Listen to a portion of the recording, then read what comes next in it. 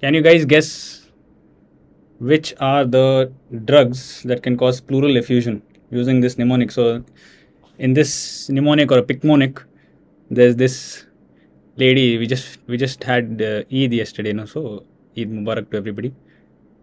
There's this lady who is telling her son Danish to go bring some methi so I can cook the night's meal.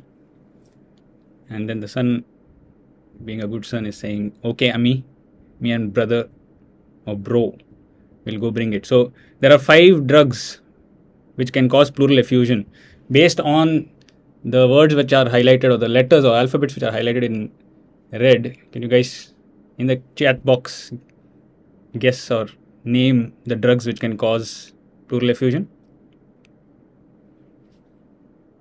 We'll start in just a couple of minutes, ensuring that everybody is getting the audio and video clearly.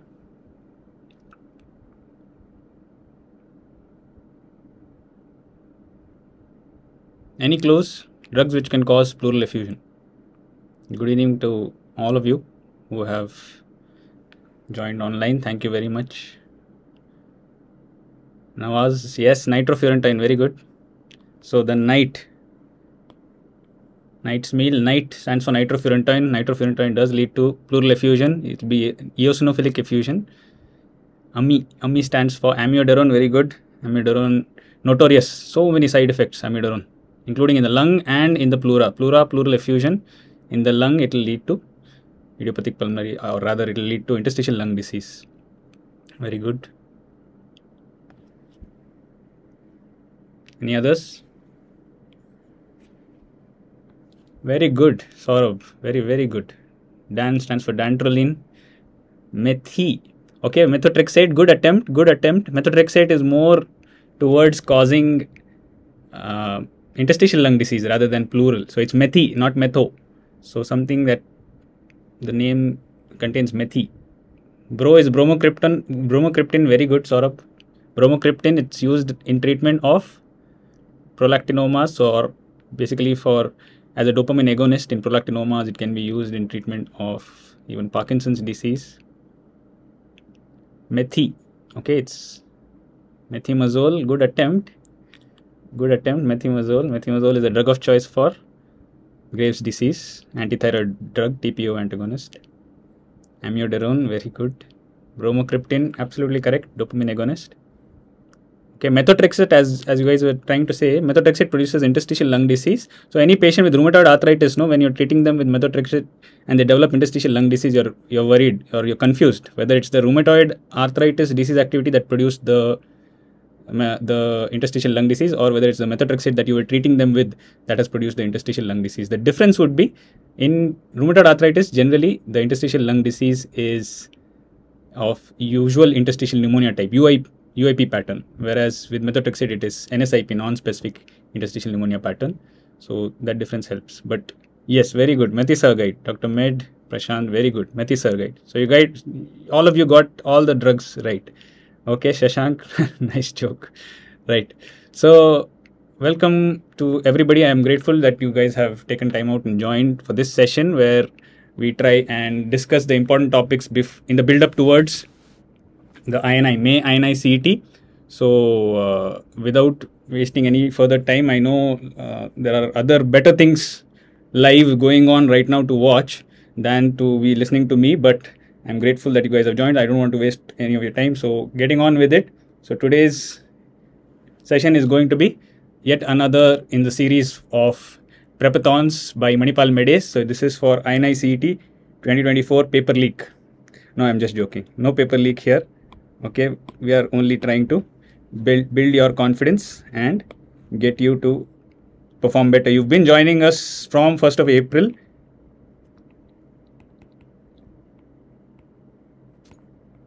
Starting with anatomy from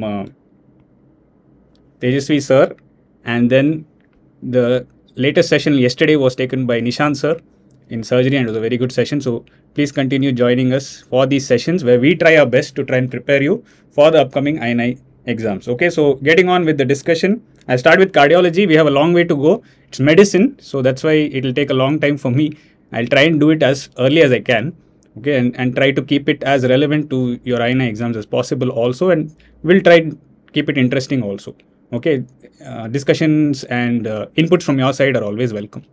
Right, so starting off with cardiology, you guys know that ECG related questions are a favorite. So anyone who sets the INI paper, they're really they one of the few chapters which they really prefer taking questions out of is ECG. So ECG based questions are something that you need to expect, apart from other clinical cardiology questions also. So mitral stenosis based and murmur based questions are very frequently asked in INI. So these are some things, if you're preparing for INI, which is next month, you need to be aware of ECG and clinical cardiology based questions. Apart from that, heart failure and acute coronary syndrome based questions are also frequently asked.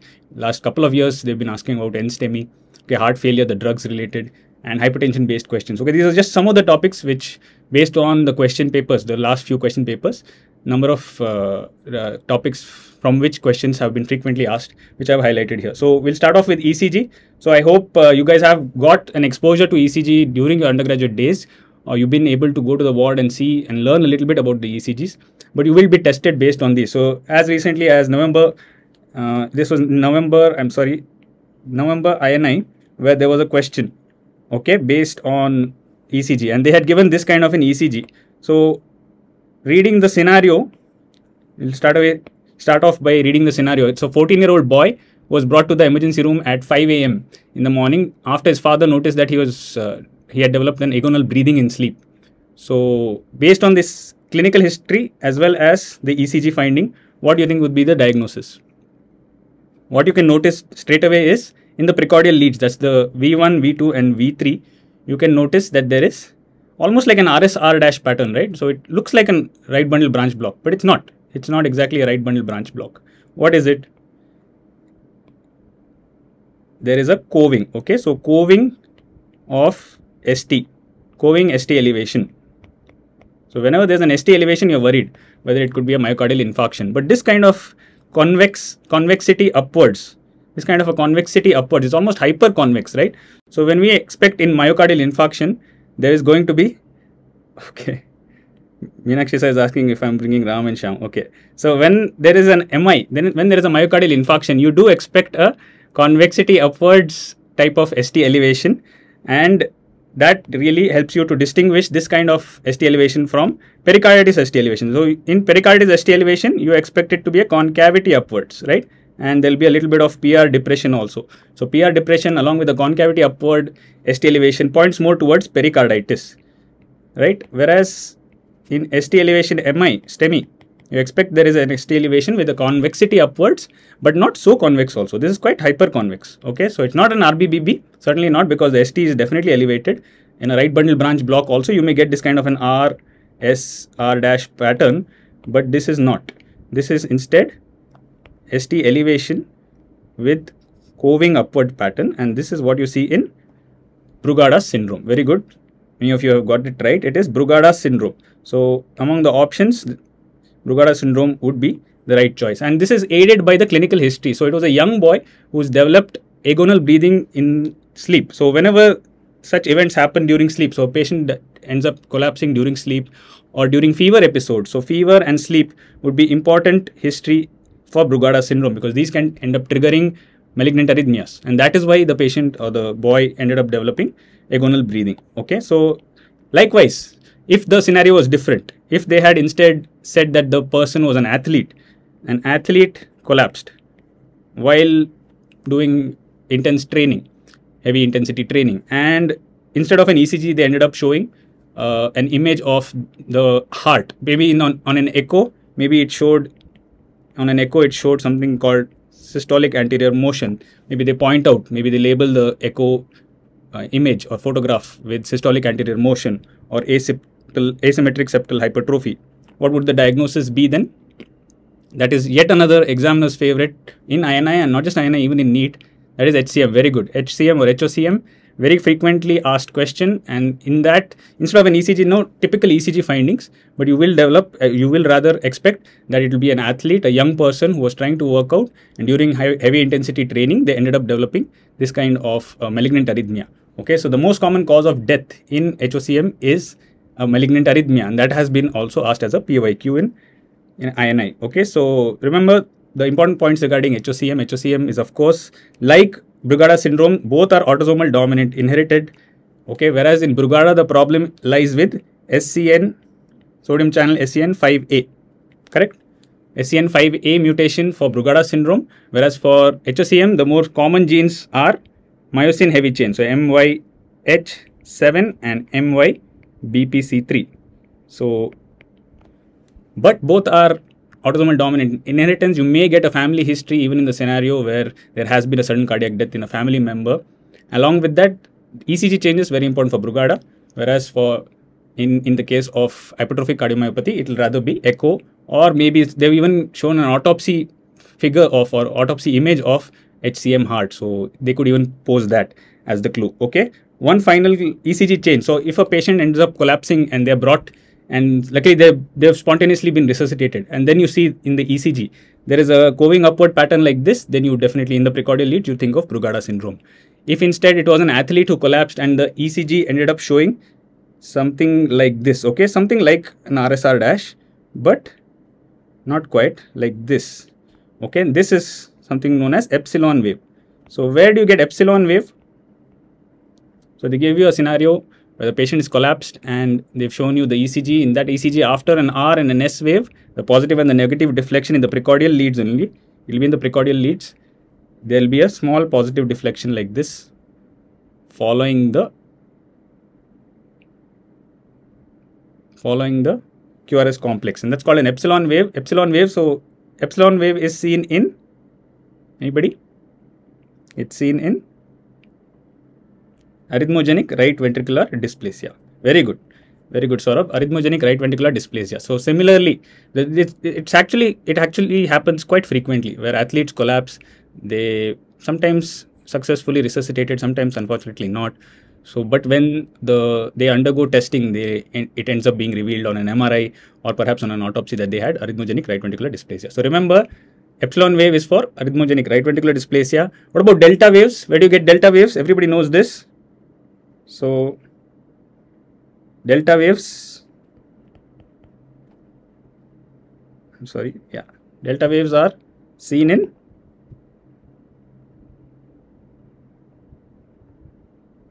So other important points include bundle of Kent.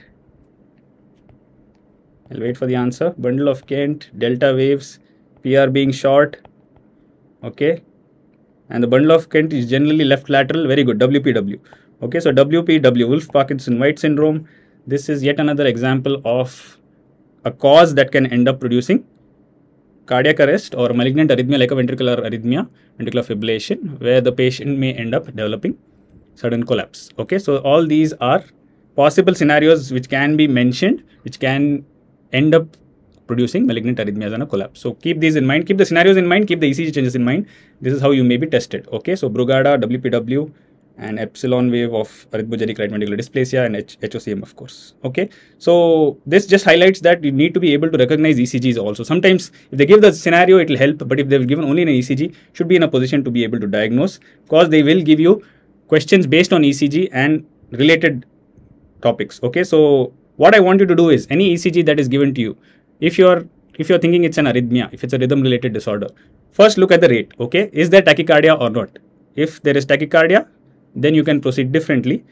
How do you find out what the rate is? So you guys should know the rate calculation on an ECG is you divide 300 divided by number of large squares between successive RRs, okay, for a regular rhythm. So when the rhythm is regular, between two QRS complexes, count the number of large boxes, and that will give you the rate. Okay, I'll show you here as an example.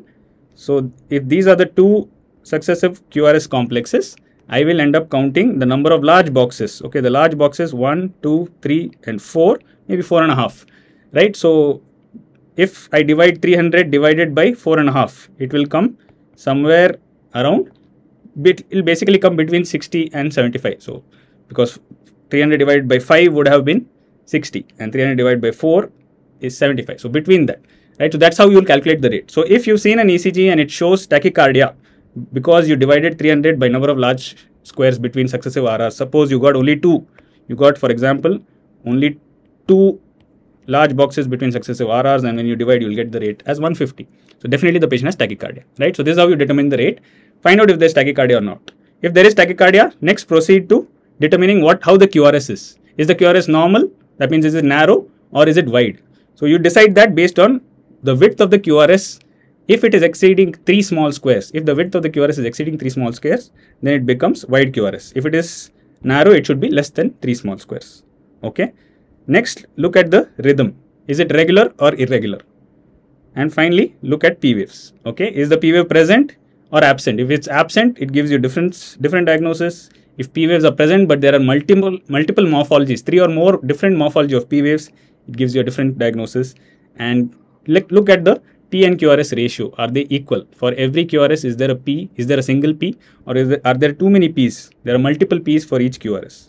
Okay, I'll tell you the significance of all these shortly.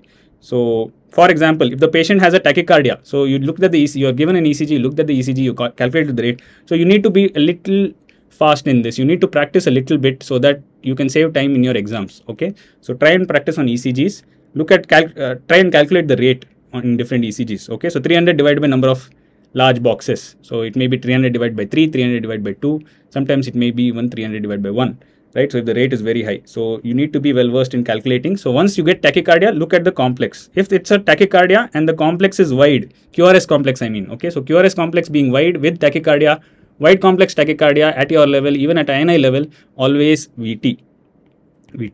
Okay, so VT is wide complex tachycardia.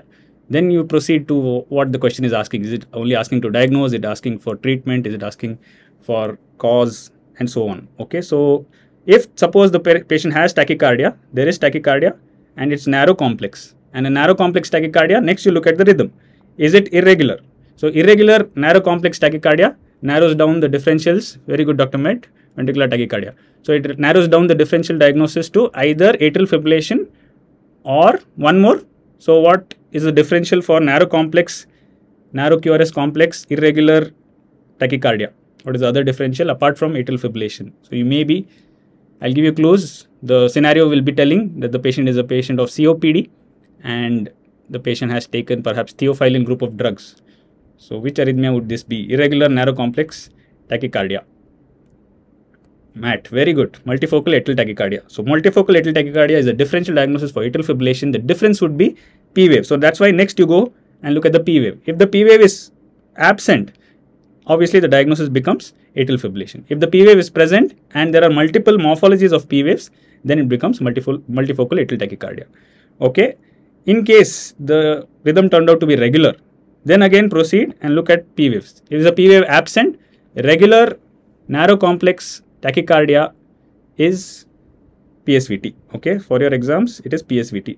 PSVT is narrow complex regular tachycardia. Okay. The other differential for that would be atrial flutter. So in atrial flutter, you would end up getting multiple P waves for each QRS. Okay. So multiple P waves for each QRS. I'll show you these now. I'll show you these. Okay. Let's proceed. Right. So what about this ECG? You guys can see it, I hope. Right. You can see them. You can make out the QRS complexes. And just visually looking at it straight away, you can almost tell that there is tachycardia, right? Even if you had to calculate, definitely sawtooth. Okay, yes, sawtooth appearance.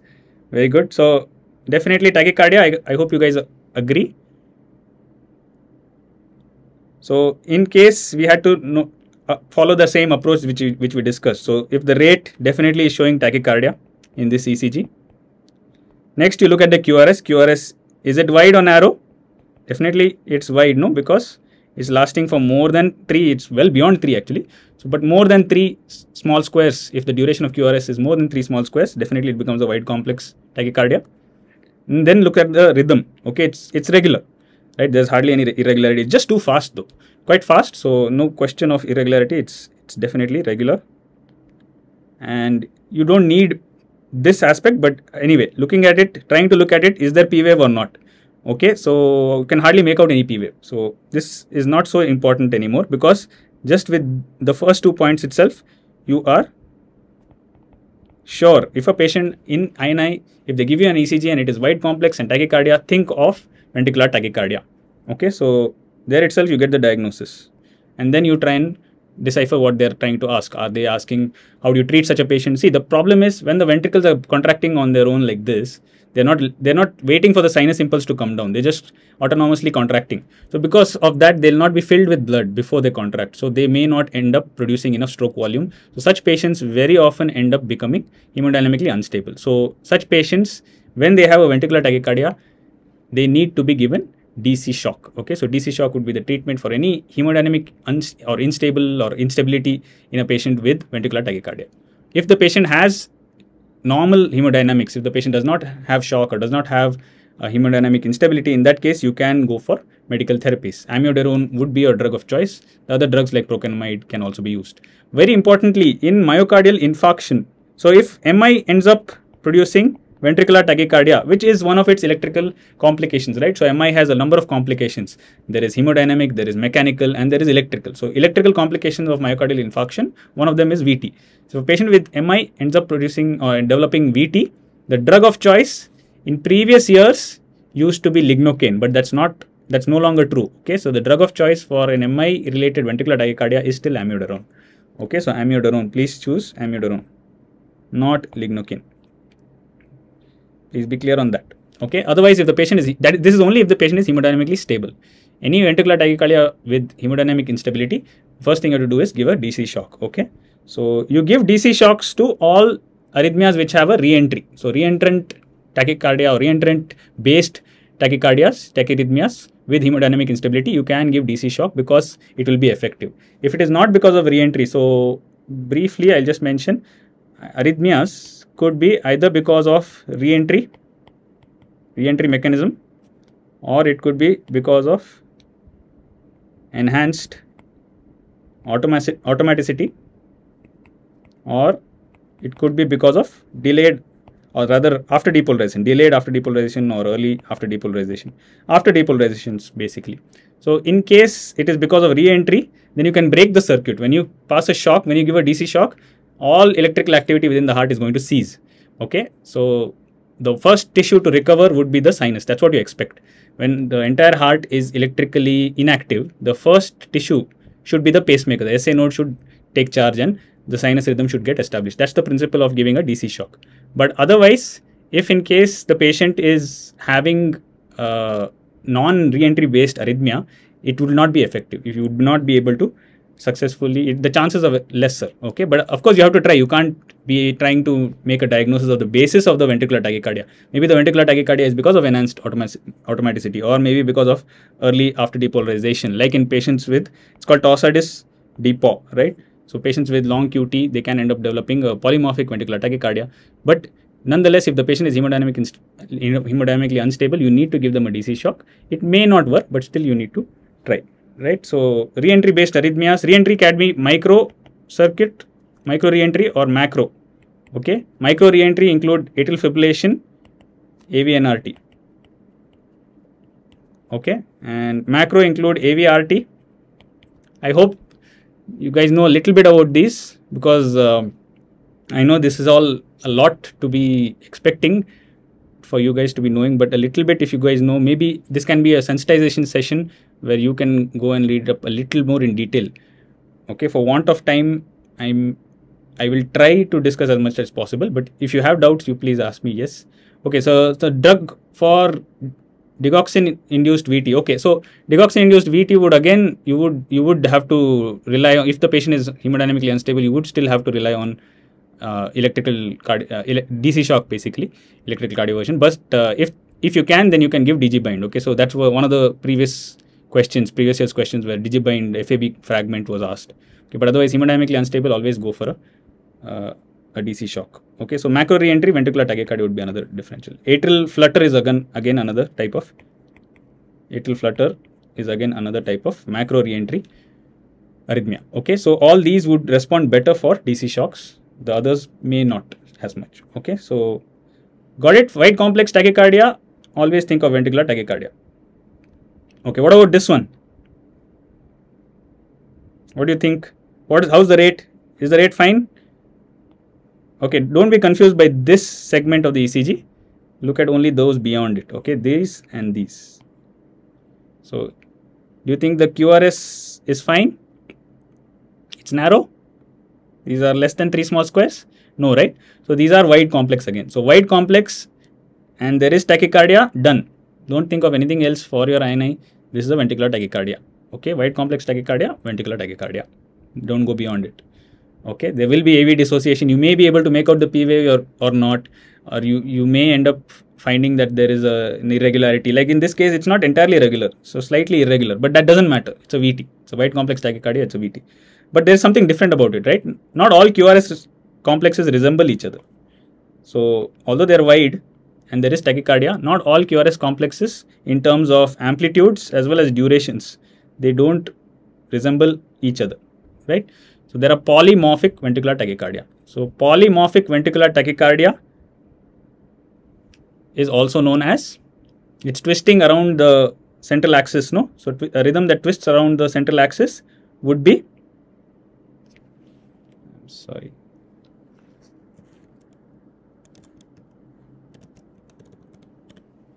okay, a rhythm that twists around the central axis would be, in the French. So this was a previous year's question, okay? So this was asked last year in November. So this was, I'm sorry, in May. So the previous year's question, they kept an ECG like this, where there were polymorphic wide QRS complexes that seemed to be different in terms of duration and length, and the rate was high. So this was a polymorphic VT. That's also known as Torsades de Pau. Okay, the French pronunciation, Torsades de Pau. Torsades de Pau occurs generally after QT is prolonged. So can you name some drugs that prolong QT interval? Name some drugs that prolong QT interval.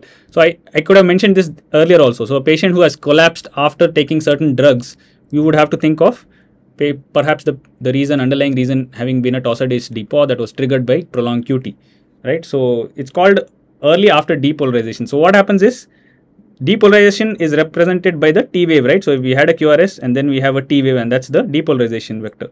And then you're supposed to have a isoelectric segment then followed by a P wave. So instead, if there was an early trigger and that ended up producing a QRS that landed on the previous T, that's called R on T phenomenon. So R on T phenomenon. Okay, this is a little extra. You guys may not need this, but then just remember that when the QT is prolonged, the subsequent QRS may get triggered early, and that might end up falling on the previous T wave, and that is called R on T phenomenon, which can trigger. Very good, very good. A number of examples: quinidine, itraconazole, macrolide antibiotics. Very good. So if a patient is being treated for H. pylori infection and they've been given a course of 2 weeks of OAC, right? So omeprazole, amoxicillin and clarithromycin, and the patient ends up collapsing after 10 days of treatment, you need to keep in mind it might have been the macrolide, the clarithromycin, that triggered the QT prolongation. Okay, so generally, no, funnily, QT is calculated from the beginning of Q to the end of T. Okay, normally for men it is, the upper limit is 440 milliseconds, for women it is 460 milliseconds, so there's a difference. But what you should remember is what are the drugs that prolong QT, and QT funnily is prolonged by drugs which begin with Q. Okay, so like quinidine, Vishwanath, very correct, quinidine, quinolones and quetiapine. So these are some drugs that can prolong QT. So please take a history of this, any patient you encounter who has ended up developing this. So right, this would apply very similar to the previous example. The rate is high, the QRS is wide complex tachycardia settles it. Okay, but funnily, you know, this rhythm, when you see this rhythm, this has been asked in 3 different forms. In cardiology, you can see this kind of a pattern in 3 areas. One related to an arrhythmia, one related to the respiratory pattern, and one related to a murmur. So can you guys guess? All 3 are PYQs. All 3 have been asked in INI. 1 has been asked in NEET rather. So 2 in INI, 1 in NEET. So can you guess? If it's an arrhythmia that looks like this, it's twisting around the base, that's quite easy. You guys already guessed it. It's Torsades de Pau. What about a respiratory pattern which resembles like this, or which is depicted like this? So there is gradually increasing depth of respiration, then followed by peaking, that means hyperapnea, and then progressively it reduces and it comes back down to apnea. So alternate cycles of apnea and hyperapnea, these are known as, very good Vishwanath, it's Kussmaul's, rather it's not Kussmaul's, it's Saurabh who's answered. Very good. Saurabh has answered. It's Shine Stokes. Very good. Shine Stokes breathing. Cheyne-Stokes breathing, this is how it was depicted. Okay, this image was given and the question was identify the pattern of breathing. So Cheyne-Stokes respiration. Cheyne-Stokes respiration in cardiology, so the cause is heart failure. Heart failure can produce Cheyne-Stokes respiration. It's a type of central apnea, or rather central hypoventilation. Okay, very good. The murmur has been identified by Dharani. Very good. That is aortic stenosis. So crescendo, decrescendo intensity of murmur. So you would have to end up placing S1 here and S2 here. Okay, so then it will end up making aortic stenosis. Very good. So you guys are doing an excellent job. So Cheyne-Stokes breathing. Okay, so remember this pattern when you see on an ECG twisting around the central base or central baseline, that is Torsades de Poix. Wide complex tachycardia, always think of ventricular tachycardia. Okay, what about this ECG? So following our method, is there tachycardia or not? Quite clearly there is, no? So there is tachycardia. You can't see, if you can't see at least three large squares rather, if you can't see at least 3 large squares between successive QRS complexes, it is tachycardia. Okay, that much you can remember. Okay, so definitely not able to see 3 large squares between successive QRS complexes, definitely tachycardia. What about the complexes themselves? The QRS complexes, they're not more than 3, right? They're not exceeding 3 small squares. So this becomes a narrow complex tachycardia. So if it's a narrow complex tachycardia, next look at, is the rhythm regular or not? So looking at it, do you feel the RR intervals are fixed? The RR intervals, are they similar to each other, or is there a variation? Definitely there's a variation. So that means it's an irregular rhythm. So a narrow complex tachycardia with irregular rhythm comes down to 2 differentials, either atrial fibrillation or multifocal atrial tachycardia. So in this case, next you need to look at the P wave.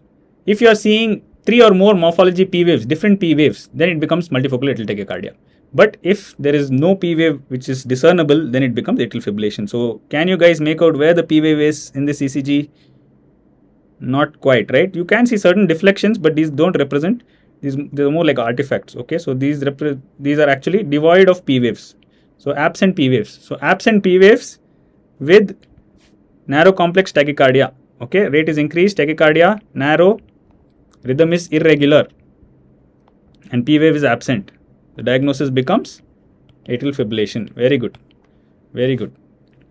Nice. Okay, so you guys got it. So what will the situation be? Atrial fibrillation. So it might be a patient with rheumatic valvular heart disease, mitral stenosis, or the question may be about anticoagulation. So please remember CHAD-VASc, please read up CHAD-VASc scoring. Okay, so this is again yet another PYQ. And other than that, of course, even if the patient is hemodynamically unstable, this becomes a micro-reentrant type of tachycardia.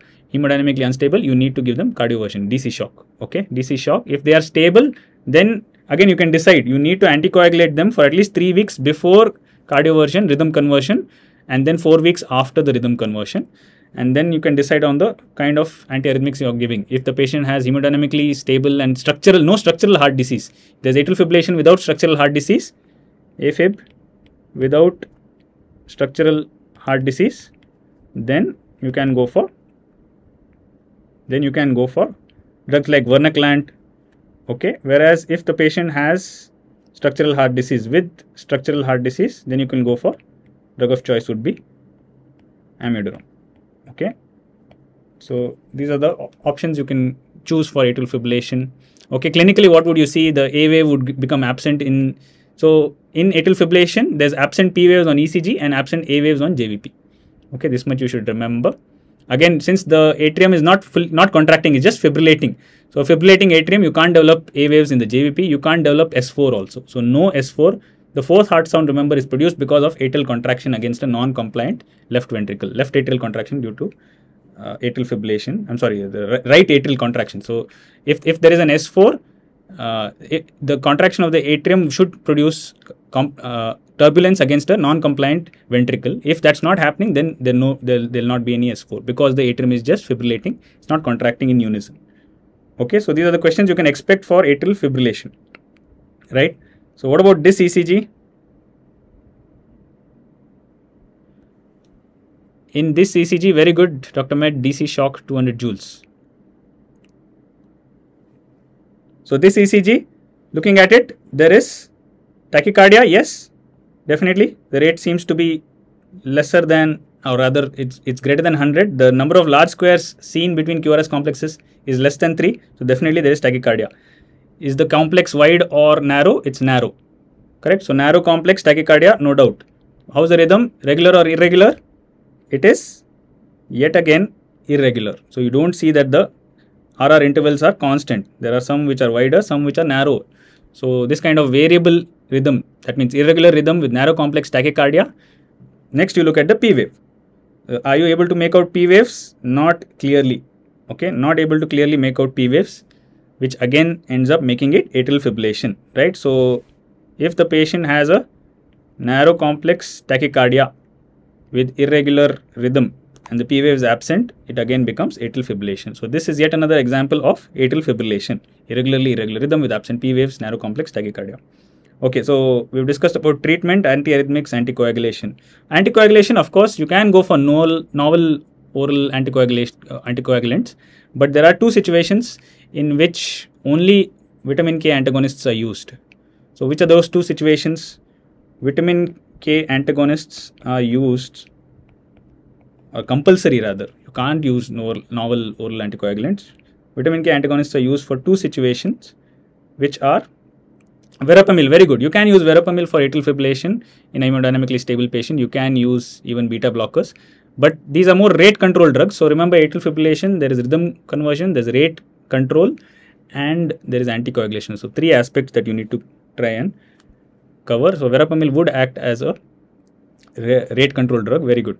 So Saurabh Sinha says prosthetic valves, very good. So if it is a metallic valve, so if it's a metallic prosthetic valve and a moderate to severe MS, yes, very good. Moderate to severe rheumatic mitral stenosis is an indication for only vitamin K antagonists. Don't give novel oral anticoagulants. Very good.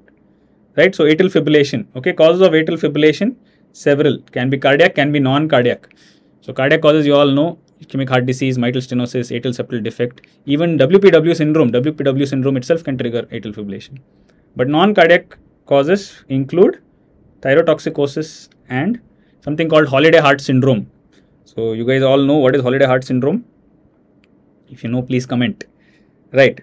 So what about this ECG? Moving on to this next ECG, where you see again the rate, definitely not three large squares between successive RRs, that makes it tachycardia. QRS definitely not wide, so that makes it narrow complex. Is the rhythm regular or irregular? It is definitely irregular. It's not irregular, right? So the RRs are not varying much. Are P waves present? P waves are present. Okay, so P waves are present. That makes it sinus tachycardia. Okay, so this makes it an example of sinus tachycardia. Would that be correct? Almost. Very good. Shanavas replying, alcohol binge causing atrial fibrillation. Very good. That's called holiday heart syndrome. Very good. Himanshu also. Okay. Though it seems, this ECG seems like it's regular, it's not. Okay, so if you observe closely, the RR intervals are slightly varying. If you look at this one and the next one, the RRs are varying. Okay, so actually it ends up becoming a irregular rhythm. So there is QRS that is narrow, there is tachycardia, but then there is an irregularity to it. So after that, you look for the P wave. Okay, so you look for the P wave, you are finding P waves in the first few complexes and then it goes missing. Right, so here it's gone missing, here it's gone missing. Again, you're not able to find the P waves for quite some time. Then you find a P wave, but this P wave does not resemble this P wave. So you're seeing different types of P waves, right? You're seeing two P waves which don't resemble each other. You're seeing sinus, these are sinus only, or rather these are narrow complexes. So these are narrow complexes which have followed successive narrow complexes which have followed sinus rhythm, seeming sinus rhythms. Okay, so there was P wave here, there's no P wave here, yet the complex has remained narrow. So that means the impulse must be coming from the atrium only. So when there is three or more morphologies, even though it's missing, you can count it as there must be a P wave that has triggered this QRS here. So that means three or more morphologies of P waves, you will expect that this is multifocal atrial tachycardia. Okay, so rate is increased, QRS is narrow, rhythm is irregular. Okay, and P wave is present but three or more morphologies. So this makes it multifocal atrial tachycardia. In history, they'll give you clues like COPD, patient has COPD, and patient may have taken theophylline group of drugs, which are arrhythmogenic. So remember, multifocal atrial tachycardia very rarely presents with hemodynamic instability. You don't expect that the patient with MAT would have a very high rate. It's very unlikely for them to have a very high heart rate, and therefore hemodynamic instability is not very common. So the question of trying to give them DC shock is out of picture. Okay, very good. More common in COPD patients. Very good, Sharon. Correct. So irregular rhythm, P wave is present with 3 or more morphologies, makes it MAT. If P wave is absent, it makes it atrial fibrillation. Right. So what about this ECG? There is tachycardia. I hope you guys agree. Tachycardia definitely. Less than 3 large squares between successive QRS complexes. Next, look at the QRS complexes themselves. Do they appear wide or narrow? They appear narrow. Next, look at regularity. Do they appear regular or irregular? For the large part, they look regular only. The rate is quite high though. Okay, whenever the rate is very high, even if it's an atrial fibrillation, it almost appears regular when the rate is very high. So it's sometimes a little difficult. Practically, I'm saying. Otherwise, in this ECG, you have to take it as a regular rhythm. So tachycardia, narrow complex, regular rhythm. Look at the P wave. Can you see the P waves? Where exactly are the P waves? Not really.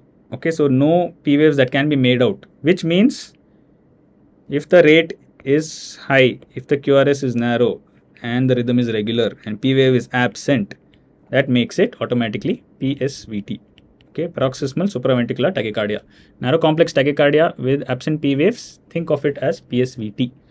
Okay, so the question generally will involve adenosine. Okay, it will also involve adenosine in treatment of atrial fibrillation. So do you give atrial fibrillation, do you give adenosine? No role. But in PSVT, definitely you give. Obviously, the first choice is carotid sinus massage.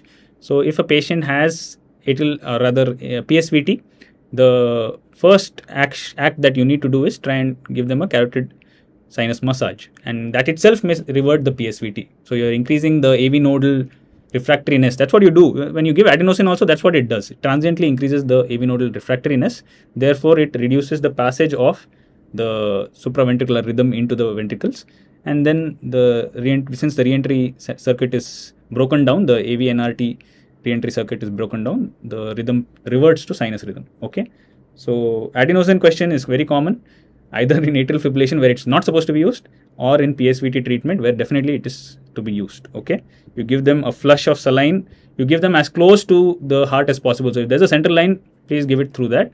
If not, if you're giving it in the periphery, you give it and immediately give a flush of saline. That's because adenosine acts for only how long? How long does adenosine act? So name a cardiology drug that acts for 6 seconds. Name the cardiology drug that acts for 6 hours, and the cardiology drug that acts for 6 days. Very good. Dharani is absolutely correct. Dr. Med, absolutely correct. Asthma, yes. Asthma also may be associated MAT, but classically it's COPD. Vagal maneuver, very good, Dr. Vishwanath. So the drug that acts for only 6 seconds, obviously you guys know it's amio. Very good, Saurabh. Amiodarone. But what about cardiovascular drug that acts for 6 hours? That's why the name is kept as Lasix. Okay, name itself is kept. The brand name I'm saying, the brand name is Lasix because the action lasts for 6 hours. And yet another drug which acts roughly for the duration of the platelet's lifespan. Platelet's lifespan is 6 to 7 days, no? So cardiovascular drug, you guys know it. I think you'll be answering. Very good. Digoxin. Okay, digoxin also, why not? Digoxin also has a very long half-life, even longer actually. It's a very long half-life. Yes, very good. Lasix. Lasix is furosemide. Okay, remember, treatment of acute heart failure. When a patient has pulmonary edema, the mnemonic is LMNOP, right? So L is loop diuretic, but sometimes we say Lasix. Okay, loop diuretic, that is furosemide. M is morphine, N is nitrates, O is oxygen, and P is position. Right, so do keep in mind, Lasix is a brand name. It's a loop diuretic, that's furosemide. Right. Okay. The advantage of furosemide, morphine, and nitrates is that all three of them do produce some amount of venodilatation. Nitrate mainly act by venodilatation. Okay, so that is why they will end up reducing preload. That's how they act. That is also another pharmacology PYQ in the years gone by. Right. So what about this ECG? Obviously, the rate in this is not very high. So you can't say that this is tachycardia. Correct? It's not less than the number of large squares or large boxes between successive QRS complexes, not less than 3. So it's more than 3. Okay, so it's probably 4, right? So almost 5. So 5 almost large squares. So it's not tachycardia, but still, since we're discussing tachyarrhythmias, we will continue. So in this, if it is is it a wide complex or a narrow complex tachycardia? It's not a tachycardia, I know, but let's presume that there is tachycardia. So this is a narrow complex rhythm. Okay, so the rhythm is narrow complex. Next, you look at the regularity. Is it regular or irregular? It is regular. Okay, so regular narrow complex rhythm presumed to be tachycardia for purpose of discussion. Next, look at the P wave. Is the P wave absent? If it was a narrow complex tachycardia and with regular rhythm with absent P waves, you would have thought of PSVT. But here the P waves are definitely there and in abundance. Okay, there are more P waves than QRS complexes. So too many P waves, less QRS complexes, narrow complex tachycardia with regularity. Then you have to think of atrial flutter. Very good, sawtooth pattern. F wave, right? So rate is increased, narrow QRS, rhythm is regular, and P wave more than, so P to QRS, if you take a ratio of P to QRS, the ratio is more than 1. So more P waves than QRS complexes. That is atrial flutter. You can easily make out the P waves, definitely. It's not atrial fibrillation. It has to be atrial flutter. Okay, so what is the history that they'll give you? Post cardiac surgery. So cardiac surgery, the most common arrhythmia after cardiac surgery is atrial flutter. Okay, so you can revert this with DC shock also. Just 50 joules of DC shock would be enough. It's a reentrant tachyarrhythmia, no? So that's why you can just give it's a macro reentrant tachyarrhythmia. Okay, so that is atrial flutter, right? So F waves, these are called F waves. Where else do you see F waves? You see F waves in nerve conduction studies in case of GB syndrome. Okay, GB syndrome also F waves would be either delayed or maybe absent. Okay, F waves in nerve conduction studies as well as in ECG. ECG, it is atrial flutter. Okay, right, very good. All of you are doing very well in identifying the rhythm disorders in these ECGs. Okay, what about this one? So clearly it's not a tachyarrhythmia. It's in fact quite slow rhythm. So number of large boxes between successive QRS complexes is quite many, right? So this is a quite slow rhythm. It's a bradycardia. But apart from that, if you notice, what else is abnormal? I know that the QRS is wide, but for the time being, focus on this. What is this?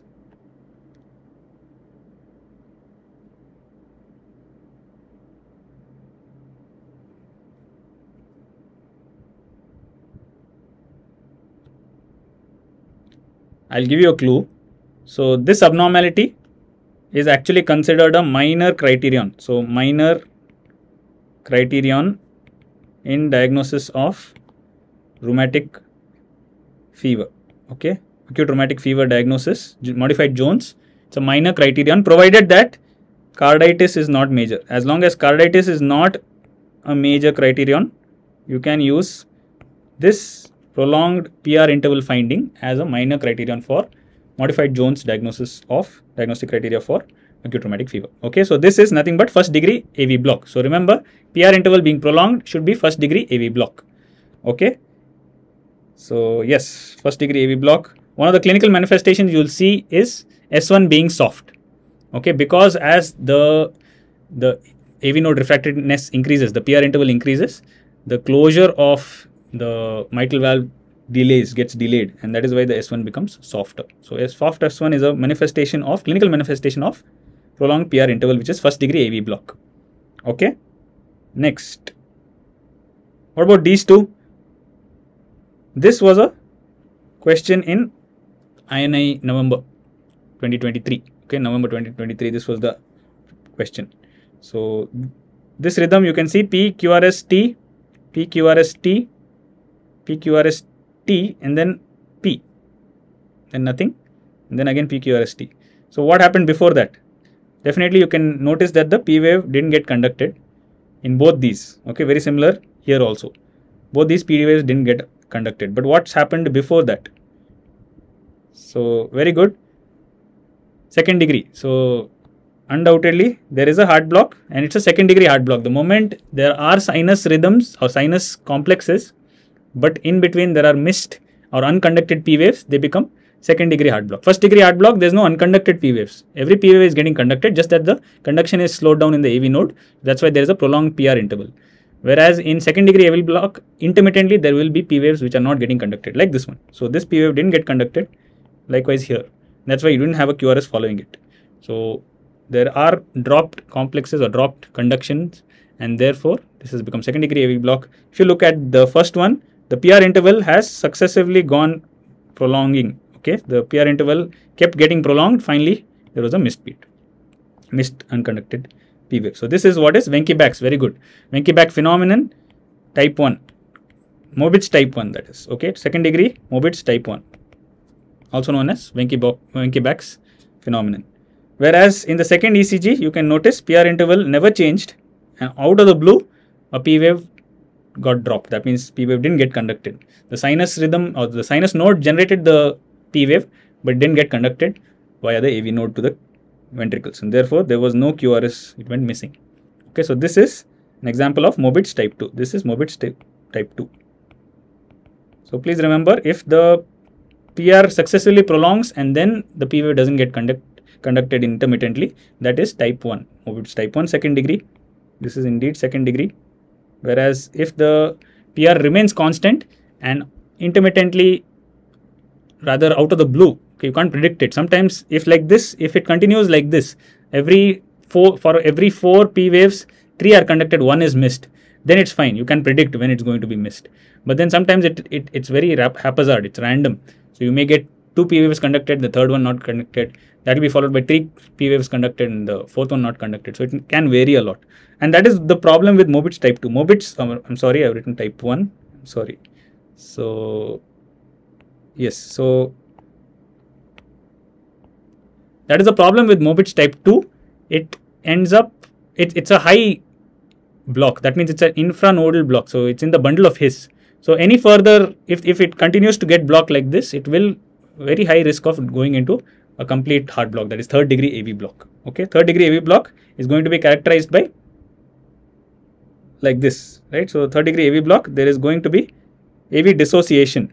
Okay, so AV dissociation. So you can make out the P waves are coming by themselves. Okay, P waves are coming by themselves. They have no relation to when the QRS is coming. So QRS is coming very delayed and it's wide. It's wide because the ventricles are now trying to generate their rhythm. So ventricular tissues, their pacemaker activity is very, very less. Very, very low compared, and they never needed it because every time the sinus used to send the impulses down through the AV node. Now if the AV node is totally blocked, it's not allowing any sinus impulses to come down into the ventricles. In that case, you will get a ventricular rhythm that will be wide complex and will be very slow. And it can be fatal also if the ventricle doesn't generate. If it fails to generate its rhythm, then it's as good as the atrium may be contracting, but the ventricles are not. It's as good as patient developing asystole, right? So ventricle has to contract. Something has to allow the ventricle to contract. If not the sinus rhythm, it has to generate its own. If it fails to, it's fatal. So that's why we are always worried when there is a second degree Mobitz type 2 block or a third degree, that means a complete AV block. Okay, so wide complex, and you can make out when the QRS is wide, no, when it's coming from the ventricle, the T wave, the corresponding, there will be discordance. Okay, the T wave will go in the opposite direction. If it's a positive QRS in the same lead, the T wave will become discordant. It will become negative. That means coming from the ventricles. Right? So this is third degree AV block. What is the JVP sign you see in third degree AV block? So AV dissociation is not exclusive to heart block. So if the patient is having bradycardia with AV dissociation, think of third degree AV block. If the patient is having tachycardia with third degree, or rather with AV dissociation, then you think of ventricular tachycardia. So ventricular tachycardia also there is going to be AV dissociation, but in that case it's the ventricles that have gone rogue. They are acting when they're not supposed to, so they are contracting at a high speed. So the ventricular rate would be greater than the atrial rate, whereas in third degree AV block, the atrial rate would be greater than the ventricular rate. So that is why, because the AV node is blocked. Okay, so both these, because of the AV dissociation, what JVP change would you see? Absent A wave would be a finding in atrial fibrillation, where the contraction of the atrium is lost. Now it's only fibrillating. So fibrillating a right atrium cannot produce an A wave. So absent A wave is a finding of atrial fibrillation. Giant A wave. Good attempt, Brijesh. The problem is terminology. So giant A wave is not entirely wrong. It's just convention that it's called Canon A waves. Very good. So Dr. Med, very correct. Canon A waves is what is a technical term you use for the JVP change that you see, the A wave that you see in patients with third degree AV blockout because of AV dissociation. Okay, so what would happen is intermittently the atrium would end up contracting at the same time as the right ventricle. So right atrium and right ventricle contract together. That is because they are dissociated. Their contraction, their rhythms are not related. So intermittently they'll contract together. So the right atrium would end up contracting against a closed tricuspid valve, and that will produce Canon A wave. So Canon A wave is a technical term, but you're not wrong in saying giant A waves. But for your exams, remember it as Canon A waves. Giant A waves is what you associate with tricuspid regurgitation. Tricuspid regurgitation. Okay, I'll come shortly to JVP discussion also. That's also important. Okay, clear? Large A waves. Yes. So quickly revising what we have learned. So if there is ventricular tachycardia as a rhythm, you will expect the rate will be high, the complex would be wide, the rhythm would be regular. For the most part, it will be regular. P waves, actually, it's not very important. You may be able to make out. It will be AV dissociation if you are able to make out. And again, this also is not relevant. So just with these 2 points, you should be able to make a diagnosis of ventricular tachycardia, wide complex tachycardia. Okay. Atrial fibrillation, there will be tachycardia. The complex would be narrow. It would be irregular. And A waves will be absent. Okay. A wave absent. That is atrial fibrillation. PSVT, tachycardia, narrow complex, regular, again absent. That is P waves. Okay.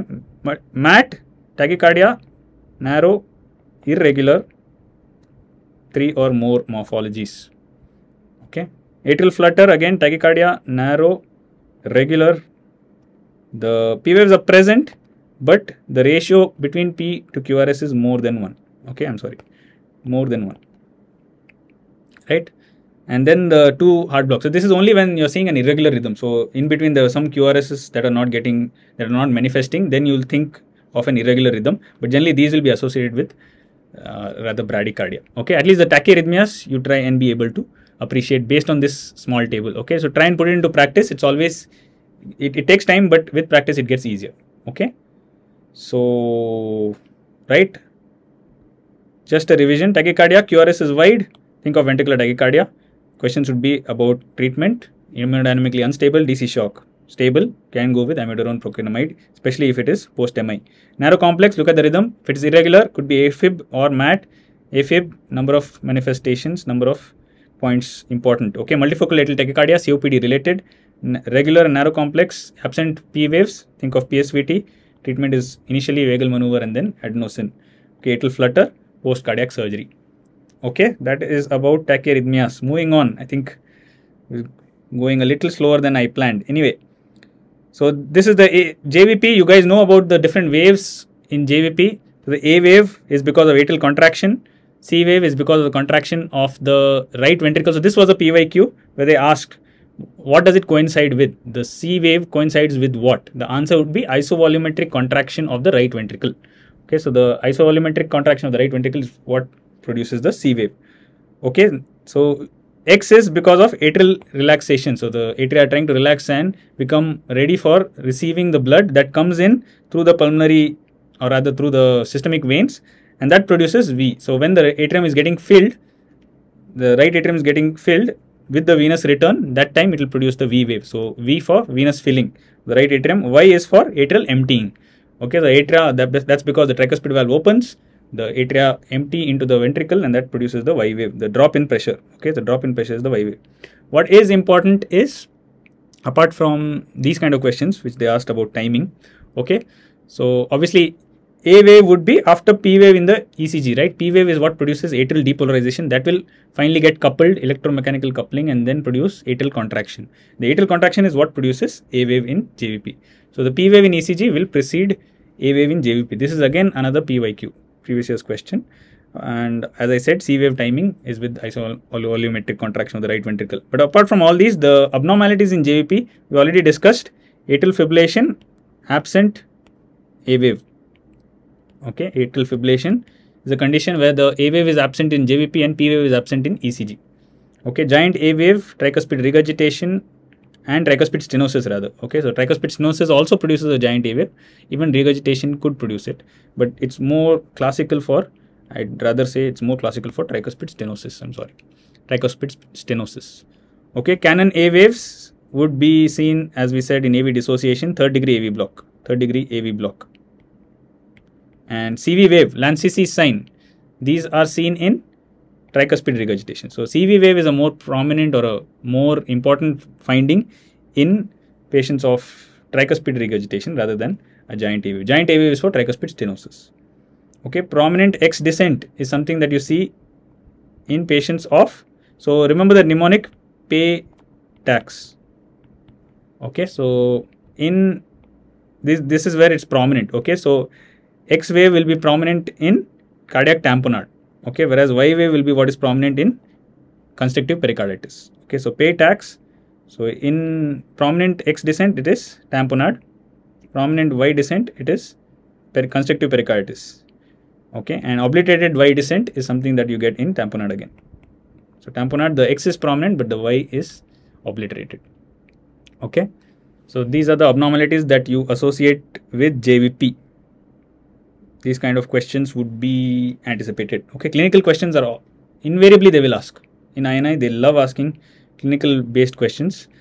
Okay, so identify the abnormality. This was the ECG that was asked in the November INI, and it was a second degree AV block, Medace type 2 second degree AV block. So if you notice, PR interval not changing, and the P wave, which is hidden here, that it doesn't get conducted. So that is without the PR interval changing, and that is Medace type 2. Okay, second degree infranodal block. So infranodal, okay, it's in the bundle of His, below the level of the AV node. Right. Okay, so during which phase of the cardiac cycle would you anticipate the aortic regurgitation murmur to be heard? Okay, is it systole or diastole? Aortic regurgitation. So basically, the ventricle, when it contracts, systole, right? So when the left ventricle, we mainly discussed left ventricular or left-sided valvular heart disease. So when the ventricle contracts, there is going to be the blood flowing through the aortic valve with the closure of the mitral valve, correct? So there's no blood coming, there should be no blood coming through the mitral valve from the left ventricle into the left atrium, and the blood should only flow through the aortic valve, and that is systole. Okay, so instead, if during the contraction of the left ventricle there is blood flowing not just through the aorta but also into the left atrium through the mitral valve, it becomes mitral regurgitation, correct? So that means mitral regurgitation murmur, you hear it in systole. Whereas in aortic regurgitation, the blood will flow from the aorta into the left ventricle. So obviously it can't happen during systole, because systole is generating a lot of hemodynamic pressure. So the blood cannot be flowing back during systole. It has to be during diastole, right? So it's a diastolic event. So if you had to depict the murmur, you would be depicting it somewhat like this. It's after S2, it will be a decrescendo murmur. Okay, early diastolic murmur. It's an early diastolic murmur. Whereas if you are given a murmur which is depicted like this, what would it be? So between S2 and the subsequent S1 is the diastole, correct? This is the diastolic period between S2 and the subsequent S1. So if the murmur began strong and then subsequently weaned off, that would be an early diastolic murmur of AR. Very good. Early diastolic murmur in severe AR can produce austin flint murmur, which is an MDM. Very good. Very good. Very good, Dr. Med. Yes, that is true. But in comparison to this, what would this kind of murmur be depicting, where it starts off in the mid diastole, like I told you? So diastole of the left ventricle is when the blood from the left atrium is supposed to flow through the mitral valve. So if there is turbulence around that time, that would be because of mitral stenosis. Very good. So there will be a mid diastolic murmur. It's a rumbling murmur, low pitched, and there will be a presystolic accentuation. So once the left atrium contracts, this presystolic accentuation, so the left atrium contracts, the presystolic accentuation occurs. So this is yet another phenomenon that is lost in atrial fibrillation. So in atrial fibrillation, if the patient has a mitral stenosis, you lose the presystolic accentuation. You lose the A wave in JVP. You also lose any chance of S4. Okay. Correct, very good. So diastolic murmurs, there are two. MS is mid diastolic with presystolic accentuation, and aortic regurgitation, which has a decrescendo pattern.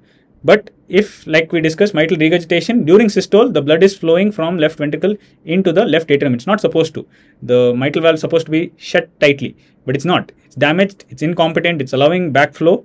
So that will happen throughout the systole because the left ventricular pressures will be elevated in comparison to the left atrial pressure throughout the systole. So pan systolic murmur is what you associate with mitral regurgitation. Whereas, as we already discussed, if there's a crescendo decrescendo murmur in the systole, it is aortic stenosis. So aortic stenosis, mitral regurgitation, aortic regurgitation, and mitral stenosis. Okay, so these are the phonocardiographic representations. Okay, so yes, the murmur is likely to be heard during early diastole. That would be the right answer. But you can hear a nostril flint murmur also because of severe AR. Very good. Okay, yet another clinical based questions. Absent loud, or rather S1 is not loud except which condition? So in mitral stenosis, you expect a loud S1. But in case there is a certain condition where it's not loud, which of these would not be one of them? That means basically which condition would the S1 continue to remain loud, whereas the other three, it will remain soft or it will turn soft despite there being a severe MS. Severe mitral stenosis, definitely you expect a loud S1. Do you expect in mild MS, or do you expect it in valvular calcification if the mitral valve is calcified, an associated MR, or post valvotomy? Okay, this was the trick question they expected students to fall for, but most of you have not. All of you have not. So that's very good. MS. So mild MS is not a condition where it will become soft. Mild MS also, it will remain loud only. That's because the left atrial pressures are higher because of mitral stenosis. The closure of the mitral valve occurs slightly later rather. So because of delayed closure, it shuts with a higher force because that is the time where the left ventricle is contracting at a very high pressure. So the rate of rise in pressure, left ventricular pressure, would be higher at that point. That's why it will shut the mitral valve with more force. That's why the S1 is louder. In mild MS also. Okay, in mild MS, moderate MS, severe MS, the S1 remains loud. Okay, valvular calcification softens it. If there's a development of MR, either because of the valve lesion itself or whether it is because of post valvotomy, slight amount of mitral regurgitation, that these can end up leading to soft S1s. Okay, so absent loud S1, that means S1 being soft, can be seen in all except mild MS. Mild MS, it will still be loud. Okay, this is how they had asked this exact question, which was asked in May INI last year. Okay, so expect these kind of questions based on clinical cardiology. So they want to see if you guys have attended your clinical postings and been asked these kind of questions by your examiners. Okay, calcification leads to soft S1. Okay, even if a patient has severe mitral stenosis, once the valves get calcified, they're not going to move much. So they're not going to be shut or even open with too much mobility. So that's why it will end up producing a soft S1. Right. Okay. So next question. This has been asked repeatedly now. Almost every year they ask about NSTEMI treatment. So NSTEMI treatment, remember, if it's a stable plaque, okay, a stable plaque rich in lipids, but has a good fibrous cap, not going to rupture anytime soon, producing stable angina. So stable plaque, stable angina, effort dependent angina. That means you want to prevent it from progressing. You want to reduce the lipid content. So you will give them statins. This is what you do to prevent any further worsening. You will also give them you would end up giving them antiplatelets. Okay. So antiplatelets, just to make sure that even if there is a small rupture, there is not going to be any aggregation of platelets there. What if it's an unstable angina or NSTEMI? That means this plaque has now gone on to rupture, and because it's ruptured, it's exposed its internal contents to the serum or to the plasma rather, and that is why all the inflammatory markers or inflammatory cells would be activated and platelets would be activated, right? So because of platelet aggregation, now there's a risk that this ruptured plaque is going to occlude the entire vessel, and if you want to prevent that, you will obviously give them antiplatelet also, but you have to prevent the next step. If this continues, platelets are the first responders, but after bleeding time comes clotting time. So you don't want that clotting time to get activated, right? So that means the coagulation factors, you don't want them to get activated. So you have to give them anticoagulants. Okay, so anticoagulation is a must for NSTEMI. Otherwise, once there is activation of the coagulation cascade, this will turn into STEMI. Okay, you don't want that. So if there is a complete occlusion of the blood vessel because of a fibrin-rich clot getting deposited, that's going to be disastrous, right? So it's going to occlude the entire vessel. So you don't want an NSTEMI or an unstable angina to turn into a STEMI. So to prevent that, you have to give anticoagulation. So the options here, apart from antiplatelets, you do need to give anticoagulation. Repeat question several times. Okay. Biomarkers. So please remember the important biomarkers. Now it's mainly troponin. So you define myocardial infarction, whether it's STEMI or NSTEMI. Definition is based on biomarker elevation. You need to demonstrate a rise or fall in cardiac biomarkers with at least one value being above the 99th percentile for that particular biomarker. Usually we use cardiac troponin, either troponin I or troponin T, right? Please also remember heart fatty acid binding protein. If you are asked which is the biomarker, cardiac biomarker which is earliest to rise, it is heart fatty acid binding protein. Okay, cardiac myoglobin would also come close, but this is the more reliable one. What is the mechanism of Brilinta? Is it? Can't see this. Brilinta is ticagrelor, no? So ticagrelor, these are antiplatelets. These are P2Y12 inhibitors. So P2Y12, this is important for platelet aggregation. So it's an adenosine receptor. So adenosine, it gets released once platelets adhere to the endothelium. No, when there's an endothelial damage, that's going to end up freeing up the von Willebrand factor. So von Willebrand factor will come, it will pull the platelets towards it and attach to that platelet. That's called adhesion, platelet adhesion.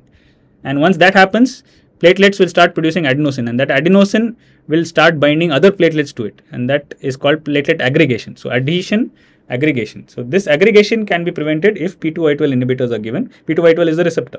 So you want to give antagonists to this, and one of them is ticagrelor or Brilinta. Brilinta is the brand name. Okay, so yes, clear? Stable angina, give them statins, give them antiplatelets, prevent NSTEMI. If there's NSTEMI, you want to prevent STEMI, give them statins, antiplatelet along with anticoagulation. Keep that in mind. Okay, if there's STEMI, take them up for coronary angiogram. Door to balloon time, 90 minutes. Okay, angioplasty. Right. I'm sorry, these are things that I've already written down. I will discuss them though. Right. So next question was a patient with dyspnea, cardiomegaly, rails on auscultation. Which of the? So it's basically heart failure treatment. What do you give them? So in an acute heart failure, it's always LMNOP. You don't have to start anti-remodeling drugs straight away for patients with acute heart failure.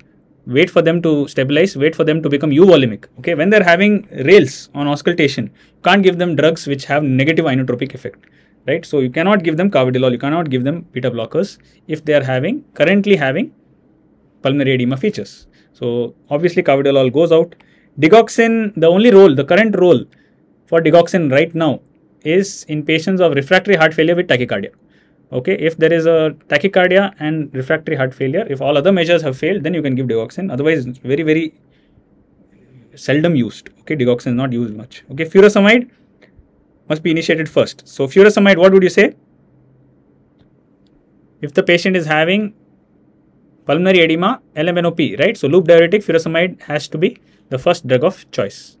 So this is again similar to yet another question that was asked in NEET, where they had given an image of pulmonary edema and they had asked about what is the first drug to be given, that is furosemide. Okay, captopril is an ACE inhibitor, very good anti-remodeling agent, but this is not the time, not when the patient is having pulmonary edema. Let the patient become euvolemic, you can initiate them, because when you give them furosemide, the blood pressures may drop. So you have to watch for all that. You can start the anti-remodeling drugs later. Okay, so remember the anti-remodeling drugs, the latest one is sotagliflozin. It's a combined SGLT1 and 2 inhibitor, and it's been approved for usage in heart failure. Vericiguat is cyclic GMP stimulator. Okay, GS GS stimulator. Okay, so vericiguat sounds like riociguat, no? Vericiguat is both acts very similarly. It's a GS stimulator, guanylate cyclase stimulator, which is used for heart failure, vericiguat. Riociguat is used in pulmonary hypertension. Okay, and remember which are the drugs which have mortality benefit in heart failure. These include beta blockers including carvedilol. So which are the beta blockers which have cardiac mortality benefit in heart failure? Which are the beta blockers which have cardiac mortality benefit in heart failure? You can remember it as carvedilol, metoprolol and DASH. So you guys can tell me in the comment section which are the third beta blocker which has mortality benefit in heart failure. Other than these, of course, ACE inhibitor, ARB, these are the first agents to be started. And first anti-remodeling agent to be started in patient with heart failure is always ACE inhibitor or ARB. Preferably ACE inhibitor. ACE inhibitors are better at reducing the chances of left ventricular hypertrophy development. Okay, rather if I'm sorry, Dharani, glaucoma was for mentioning for glaucoma. Okay, so yes. Other than these, of course, we have SGLT2 inhibitors. They have proven mortality benefits. We have mineralocorticoid receptor antagonists. Please remember, finerenone is the recently approved drug. Recently, in the sense, been more than a year. And bisoprolol, very good. So please remember bisoprolol, cardiac mortality benefit. Okay, carvedilol, metoprolol, and bisoprolol. These are the beta blockers which have cardiac mortality benefit. Also remember hydralazine. This is out of the blue, right? So hydralazine, combination of hydralazine plus isosorbide dinitrate. Isosorbide dinitrate and hydralazine combination also has mortality benefit. Although individually neither of them have it, but as a combination they've been proven to have mortality benefit. So just like that. So when you're reading for INI or when you're reading for entrance preparations, no, whenever you get the chance, revise. Whenever you can connect the dots, connect. Okay, so you came across hydralazine, immediately think of what are the other important points about hydralazine. It's a vasodilator, fine. So hydralazine has mortality benefit only with in combination with isosorbide dinitrate, no problem. But apart from this point, what else is important? Hydralazine is very often associated, it's a high propensity to develop drug-induced lupus. So drug-induced lupus. Okay. Hydralazine. So what are the other drugs that can produce drug-induced lupus? Hydralazine, procainamide. We discussed procainamide in ventricular tachycardia. And drugs like INH, drugs like phenytoin. Okay, all these are drugs which can have a tendency to produce drug-induced lupus. Remember, if a male patient develops lupus, always think of drug-induced lupus. They must have received one of these drugs which ended up producing their joint pains, their pleuritis. Okay, these are manifestations. Drug-induced lupus, positive for which antibody? Specific antibody for drug-induced lupus. And final thing about hydralazine, pregnancy. Very good in pregnancy. Pregnancy, you can also use beta blockers. You should not use ACE inhibitors. That is again another PYQ. Right? So you get a chance, you saw hydralazine, you try and relate to where else did you see hydralazine, what are the important points about hydralazine. The more you can do that, the easier it will be for you to revise. So it's not like you give one reading, everybody reads for one time. One reading everybody does. Okay? So what makes the difference is how many times you're able to revise, how well were you able to revise. So it's not about the entire content having to be finished. Even if you read only 70% of what you're supposed to, what you plan to, but that 70% you revised very well, will make the world of difference. Okay, so that's why we snuck in a revision point about hydralazine. I'm sorry. Yes. So one more question which was asked: Bath syndrome defect is seen in cardiolipin. It's actually tafazine protein, but cardiolipin is important for tafazine functioning. And cardiolipin, the other important points include that the anti-cardiolipin antibodies are important antiphospholipid antibody syndrome, as well as in it's what is tested for VDRL, right? So in VDRL, you test for anti-cardiolipin antibodies, and that's why you get false positive VDRL test in patients with antiphospholipid antibodies. Very good. Dharani has answered anti-histone antibodies. Very good. SHIP, sulfa drugs. Yes, sulfa drugs. And hydralazine. Yes, INH. These are the drugs which can produce drug-induced lupus. Okay. So this was again another question. Bath syndrome. So titin gene mutation can produce dilated cardiomyopathy. Okay, I'll give you a short break. Okay, I don't want to be too monotonous also.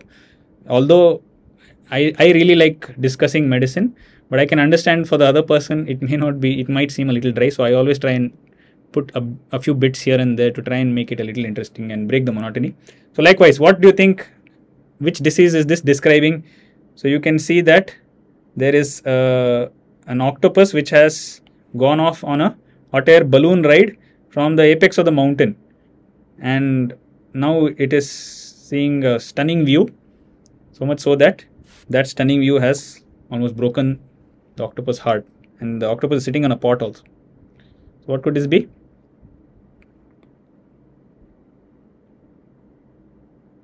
While you think about it, I'll also show you this one.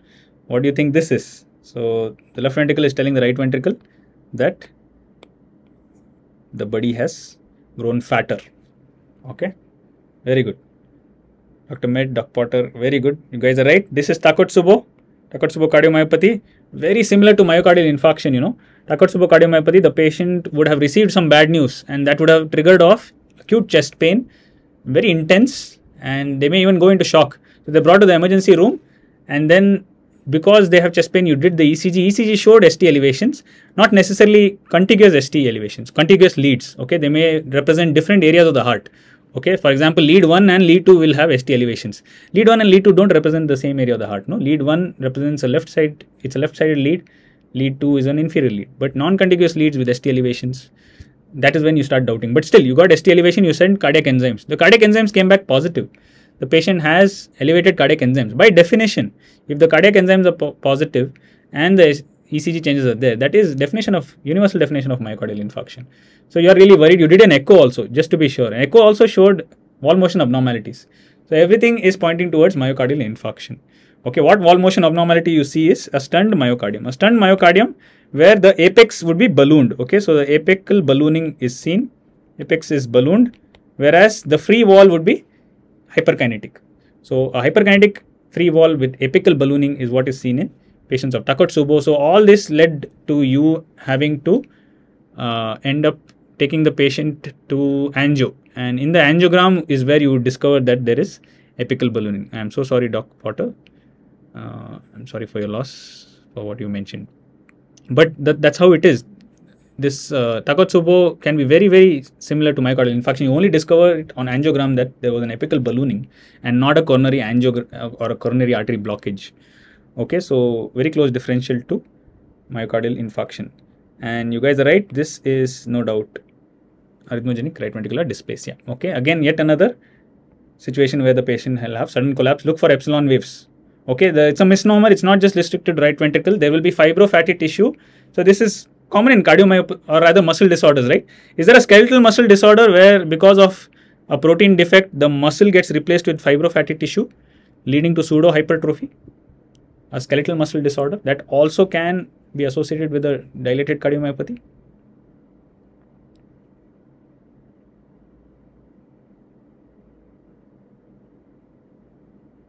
You guys can tell me.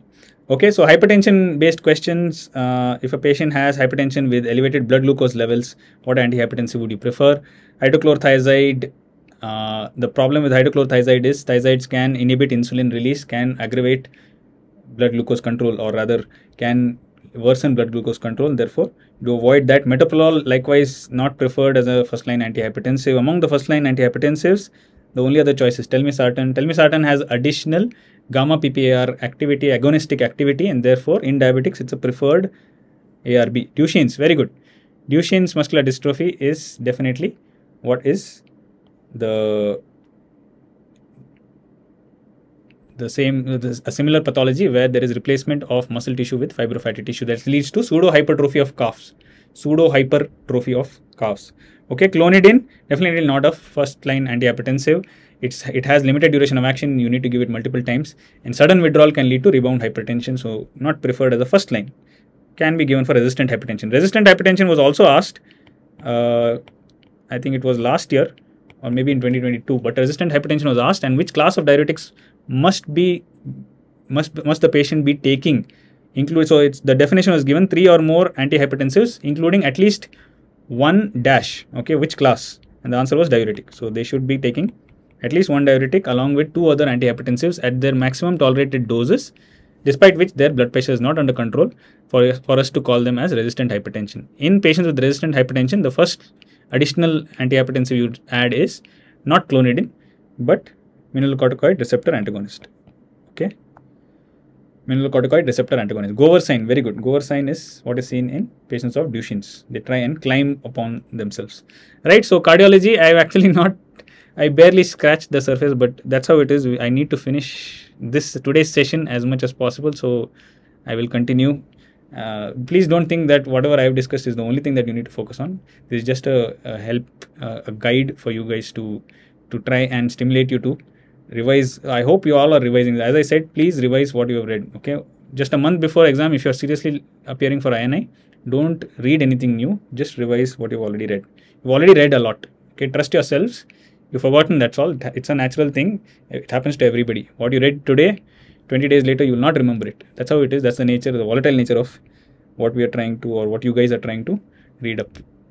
Okay, spironolactone given in start. Restart. Okay, yes, correct. So basically you give aldosterone antagonists, mineralocorticoid receptor antagonists for patients with resistant hypertension, because Conn syndrome is quite common. It's underdiagnosed. Okay, so increased aldosterone secretion may be the reason for the resistant hypertension. OSA, obstructive sleep apnea, is again another cause of resistant hypertension. Okay, so unless OSA is corrected, the resistant hypertension may not. So secondary causes of secondary hypertension, you guys must be aware. Endocrine causes including pheochromocytoma, thyrotoxicosis, hypothyroidism, Cushing's disease. Okay, and renal causes, these include renal artery stenosis. Okay, glomulopathies, acute nephritic syndrome, including even TTP-HUS also can produce secondary hypertension. So a number of causes which you have to try and revise. Okay, moving on to nephrology. ABG related questions, very high yield. Okay, if there are three areas where I know for sure they will ask you questions based on. One is ECG, one is ABG. Okay, and the third one comes in neurology, and that is about cortical functions. So these three, they will definitely, if you have to read Harrison, read these three chapters, including at least ABG. ABG is not a very lengthy chapter. Okay, so, and they definitely ask questions based on it. So please be thorough with ABG. Regarding causes and compensation of different acid-base disorders, electrolytes, glomulopathies, complications of CKD, and hemodialysis. Now, glomulopathies has been discussed by Ranjana ma'am just a few days back, so I will not be going there. Okay, I'm sorry, these notes are still here. Right, so question asked last year was calculate the anion gap. Remember, don't take into account potassium for anion gap. We don't. Okay, potassium levels are affected by pH, and therefore we don't consider potassium, and in general the level of potassium in comparison to sodium is negligible. That's why for calculation of anion gap we only use sodium and we subtract the sum of bicarbonate and chloride. Okay, so that will give you the anion gap. So here in this case 145 minus 90 plus 20, that's 110.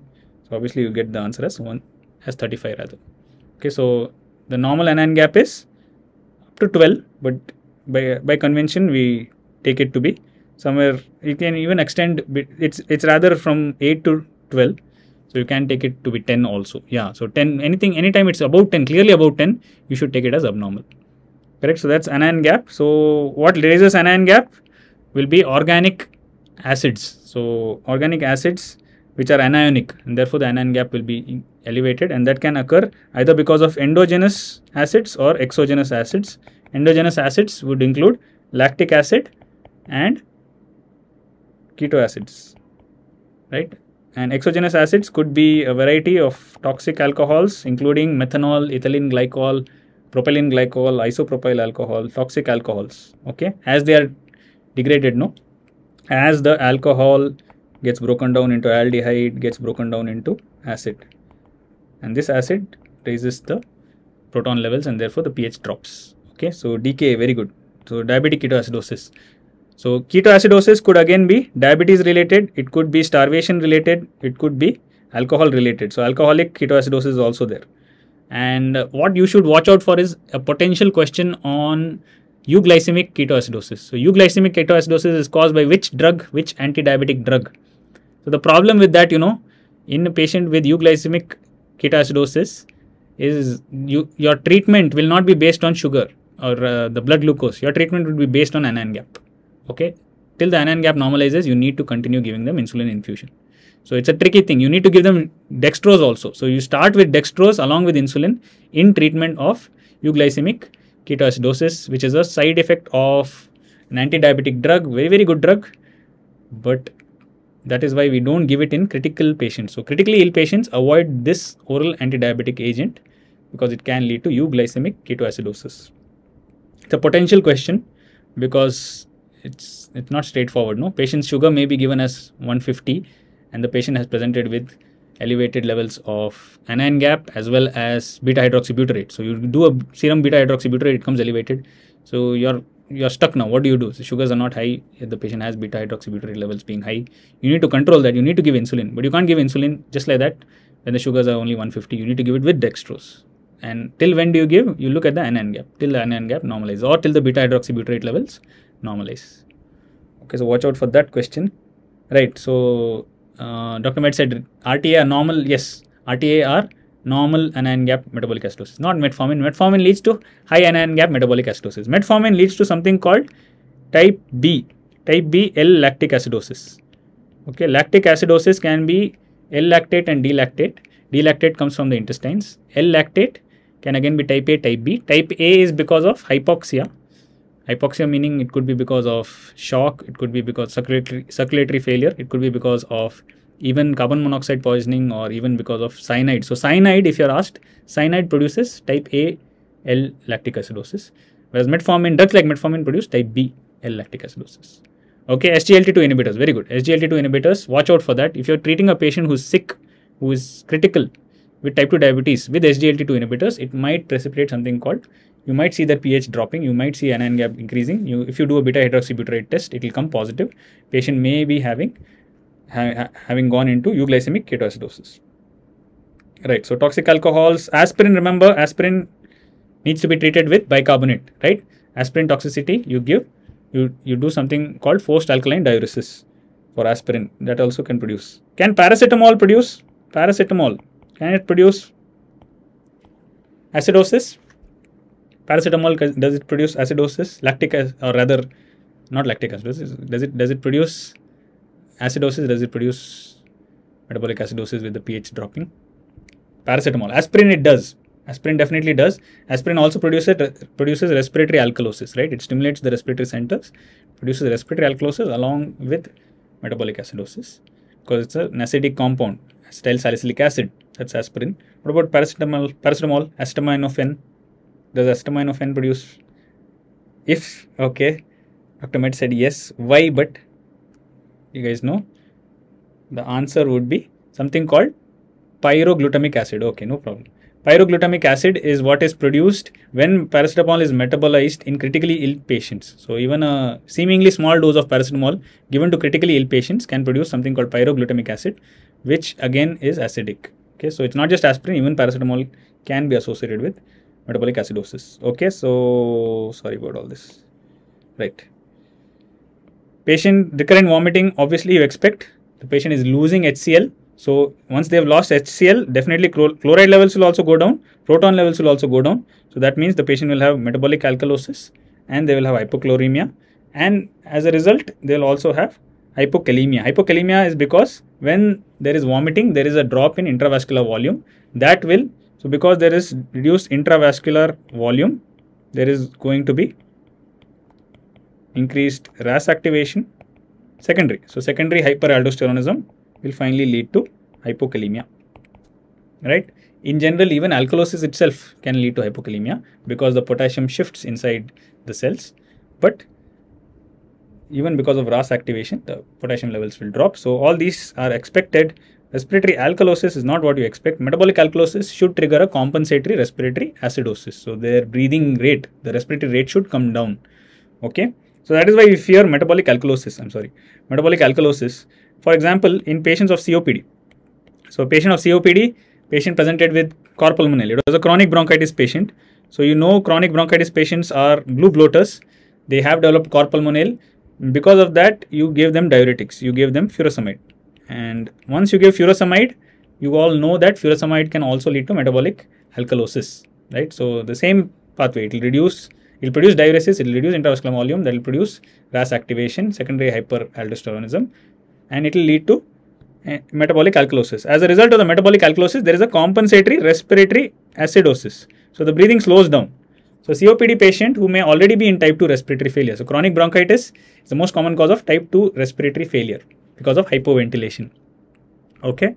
But if you gave them diuretic, you triggered metabolic alkalosis, and in compensation to that, they ended up developing respiratory acidosis that worsened their type 2 respiratory failure. You don't want further hypoventilation already when the CO2 levels are high. So these are certain concerns we have practically. Okay, so remember the causes of metabolic alkalosis. It's related to volume. So when the volume levels go down, it's called contraction alkalosis. So because of contraction of intravascular volume, there is secondary RAS activation, leads to development of alkalosis. Okay, so alkalosis as a result of RAS activation. RAS activation will also lead to reduced proton levels. Okay, so protons will get excreted along with potassium. Therefore, there will be hypokalemia, there will be metabolic alkalosis. Okay, so causes of acidosis, causes of high anion gap metabolic acidosis. Okay, one point I did not mention was about anion gap. So keep in mind when you're calculating, this is again a PYQ, that's why I'm mentioning it. Anion gap, when you're calculating anion gap, keep in mind what is the albumin level, because albumins attach. Albumin is basically, it is also an anion, right? So that is why calcium attaches to it and protons attach to it, correct? So albumin is also anion, and that is why in the glomerulus it gets repelled by the glomerular filtration barrier, which is again negatively charged. So this is again an anion, right? So when the albumin levels are low, you need to correct for the hypoalbuminemia in calculating the anion gap. So you calculate the difference between the serum albumin from 4.5. So you take 4.5 as the cutoff minus the serum albumin of the patient. Okay, so minus the serum value of the patient.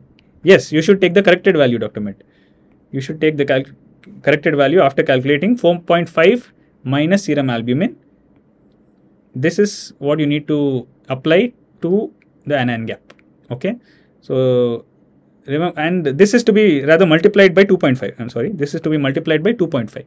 So 2.5 into this difference, 4.5 minus serum albumin. Okay. So while we are on this point, we also look at calcium. So when the albumin levels are low, you also correct for calcium. No, the difference is there you take 4 as the cutoff, 4 minus serum albumin, and there you multiply it by 0.8. Okay, so remember these two corrections that you need to apply when albumin levels are low. Anion gap needs to be corrected using this formula, sorry, and calcium also needs to be corrected using this formula. Okay, corrected calcium levels, right? So that is why when a person hyperventilates, what happens? Because of carbon dioxide washout, there is a respiratory alkalosis that sets in. In order to compensate for the respiratory alkalosis, the protons detach from albumin, and that allows calcium to come and bind to albumin, right? And that is why the person may end up developing carpopedal spasms. They may end up developing somewhat features similar to tetany, but full-blown tetany is unlikely in pure hyperventilation. Okay, so right. So what is the diagnosis in a 6 COPD patient who has a pH of 7.3? 7.3 means the patient has acidosis, correct? Whenever the patient has normal pH is 7.35 to 7.45. Okay, 7.45. So whenever the pH drops below 7.35, it's acidosis. When it rises above 7.45, it's alkalosis. So if the direction of change of pH and PCO2 and bicarb is the same, then it is a metabolic process. If the direction of change of these two in comparison to pH is opposite, then it is a respiratory process. That's how you initially differentiate. Okay, if the pH has dropped and the carbon dioxide and bicarbonate have dropped. So remember, carbon dioxide and bicarbonate change will always be in the same direction, no matter what, as long as it's a single acid-base disorder. If it's a respiratory acidosis, for example, if the respiratory acidosis, PCO2 has been retained, bicarbonate will always rise. Okay, if the PCO2 got washed out, likewise bicarbonate will also reduce. Okay, so the direction of change of bicarbonate and PCO2 is always the same. But the pH, if the pH change and the change of these two, the direction is the same, then you consider it to be a primary metabolic process. If it is different, like in this case, the pH has dropped, but PCO2 has risen. Normal PCO2, you will take it as 40. Normal bicarbonate, you take it as 24. Correct? So the PCO2 has risen, the bicarbonate has risen, but the pH has dropped, which means it's a respiratory process. and obviously there's acidosis. So it's a respiratory acidosis. This much is clear, and therefore all 4 options have respiratory acidosis. Correct? Now, to check whether it's due to hyperventilation with adequate compensation or hypoventilation with adequate compensation and the various combinations. So, is there hyperventilation to begin with? No, because CO2, if there was hyperventilation, it will lead to CO2 washout, CO2 levels reducing. So, CO2 levels are high, that means definitely not these two. It's hypoventilation for sure. And after that, you need to check for bicarbonate levels as well as the pH. Okay, the first thing you look for is the pH to check if there is adequate compensation or without adequate compensation. If there is adequate compensation, the pH should have normalized. Okay, the pH should have normalized. But here the pH is 7.3.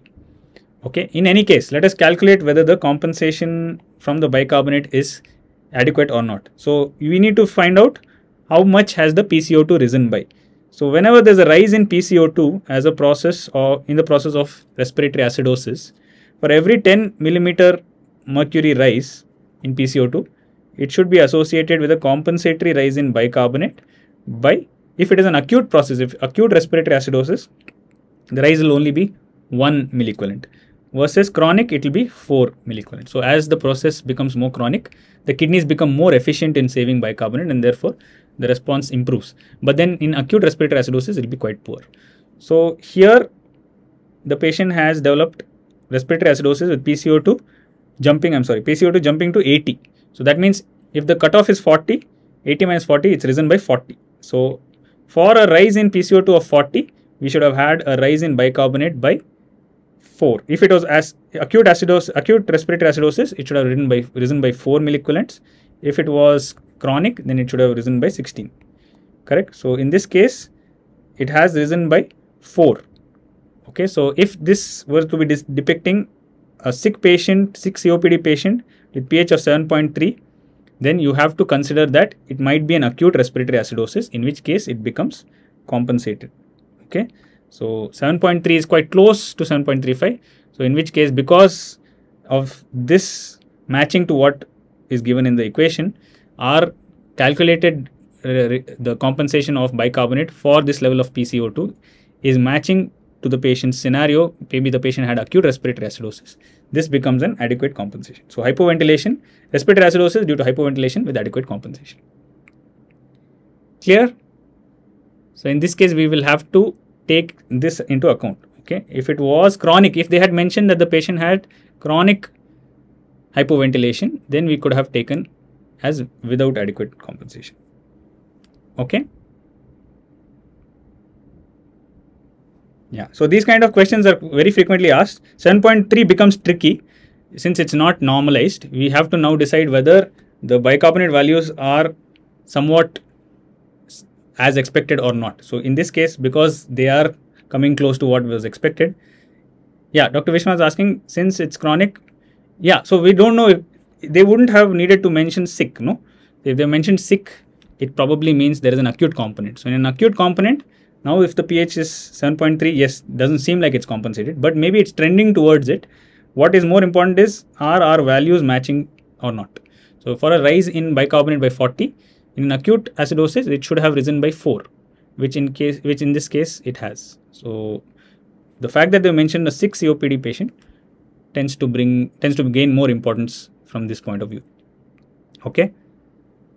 So, if they had mentioned only chronic, the patient is on a patient of chronic obstructive pulmonary disease who is not in exacerbation, not sick, then perhaps we could have taken it as not compensated. Okay, acute respiratory acidosis, this matches up. Purely the bicarbonate value, not the pH yet. Maybe the pH will eventually, but not yet. So, these are important values that you should know. Okay, remember, whenever there is a metabolic process, there is going to be a change in bicarbonate and PCO2 in the same direction.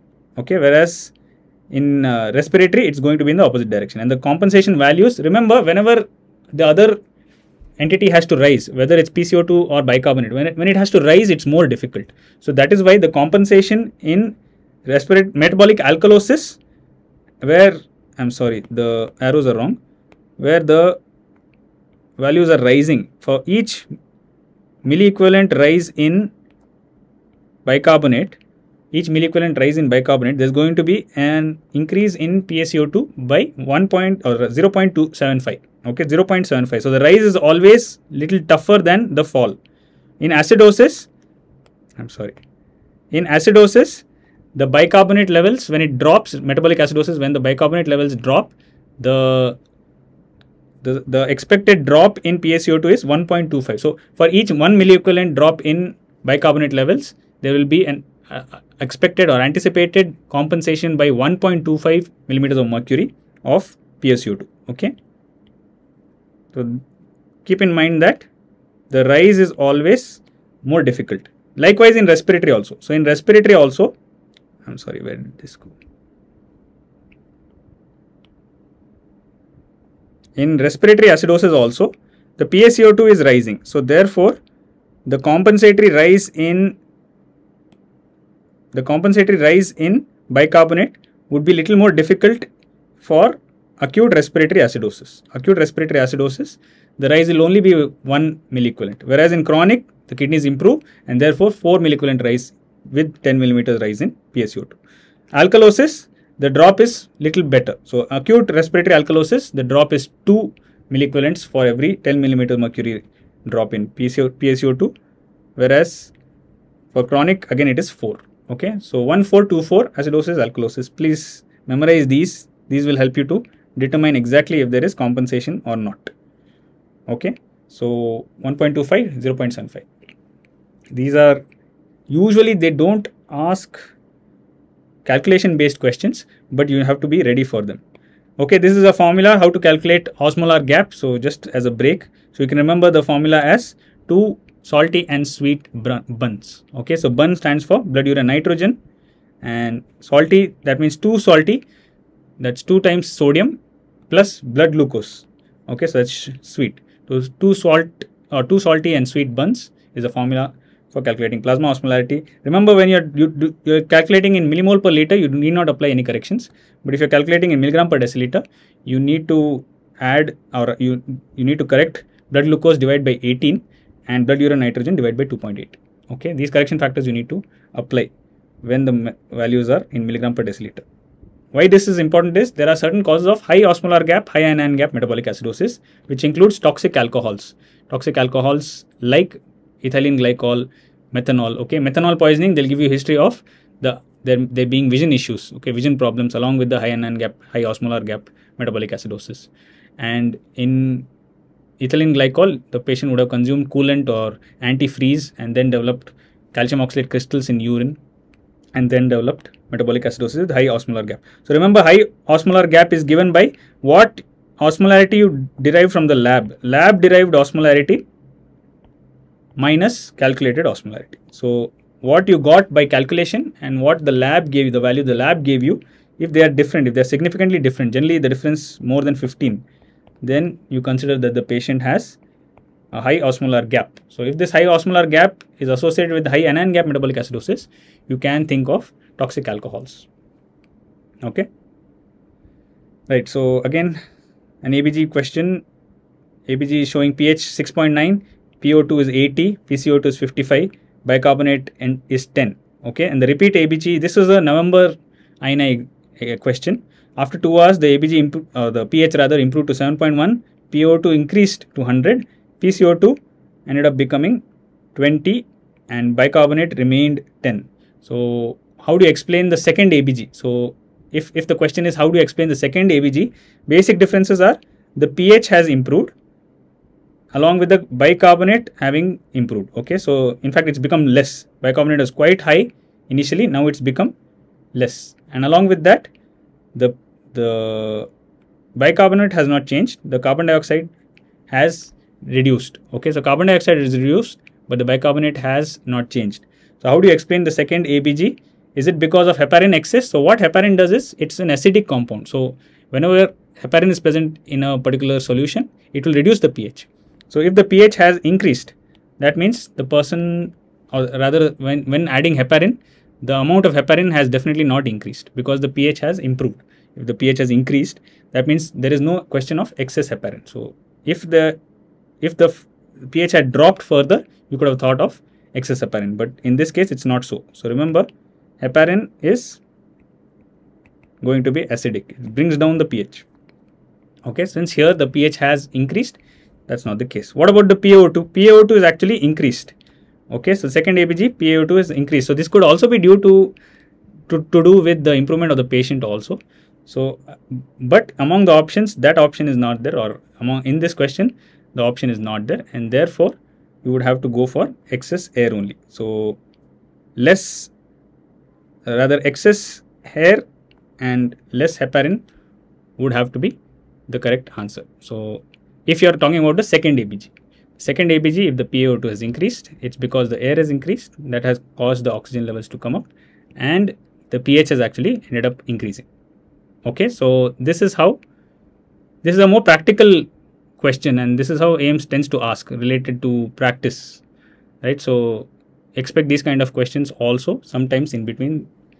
But what you expect, what you should know is heparin ends up reducing, it's an acidic compound, it reduces pH, and therefore you expect the pH to drop.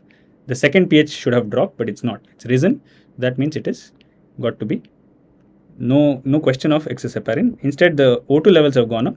That means among these options, excess air with less heparin is the best one. Okay, so this was what was asked in November. Okay, so which of these is not useful for management of hyperkalemia? This is again a very emergency based questions are very common in INI. So hyperkalemia management, remember everything is 10. So you give them 10% of 10 ml of 10% calcium gluconate over 10 minutes. Okay, this is not going to do anything to the potassium levels. It's only going to stabilize the cardiac membrane. And if you are seeing tall T waves, okay, tall T waves, let me show it as this. This is the QRS, and you see tall tented T waves, narrow based tall T waves in ECG, you have to think of hyperkalemia. If you see this, that means the cardiac membrane is unstable. It may throw an arrhythmia anytime. So that is why immediately you need to give them calcium gluconate.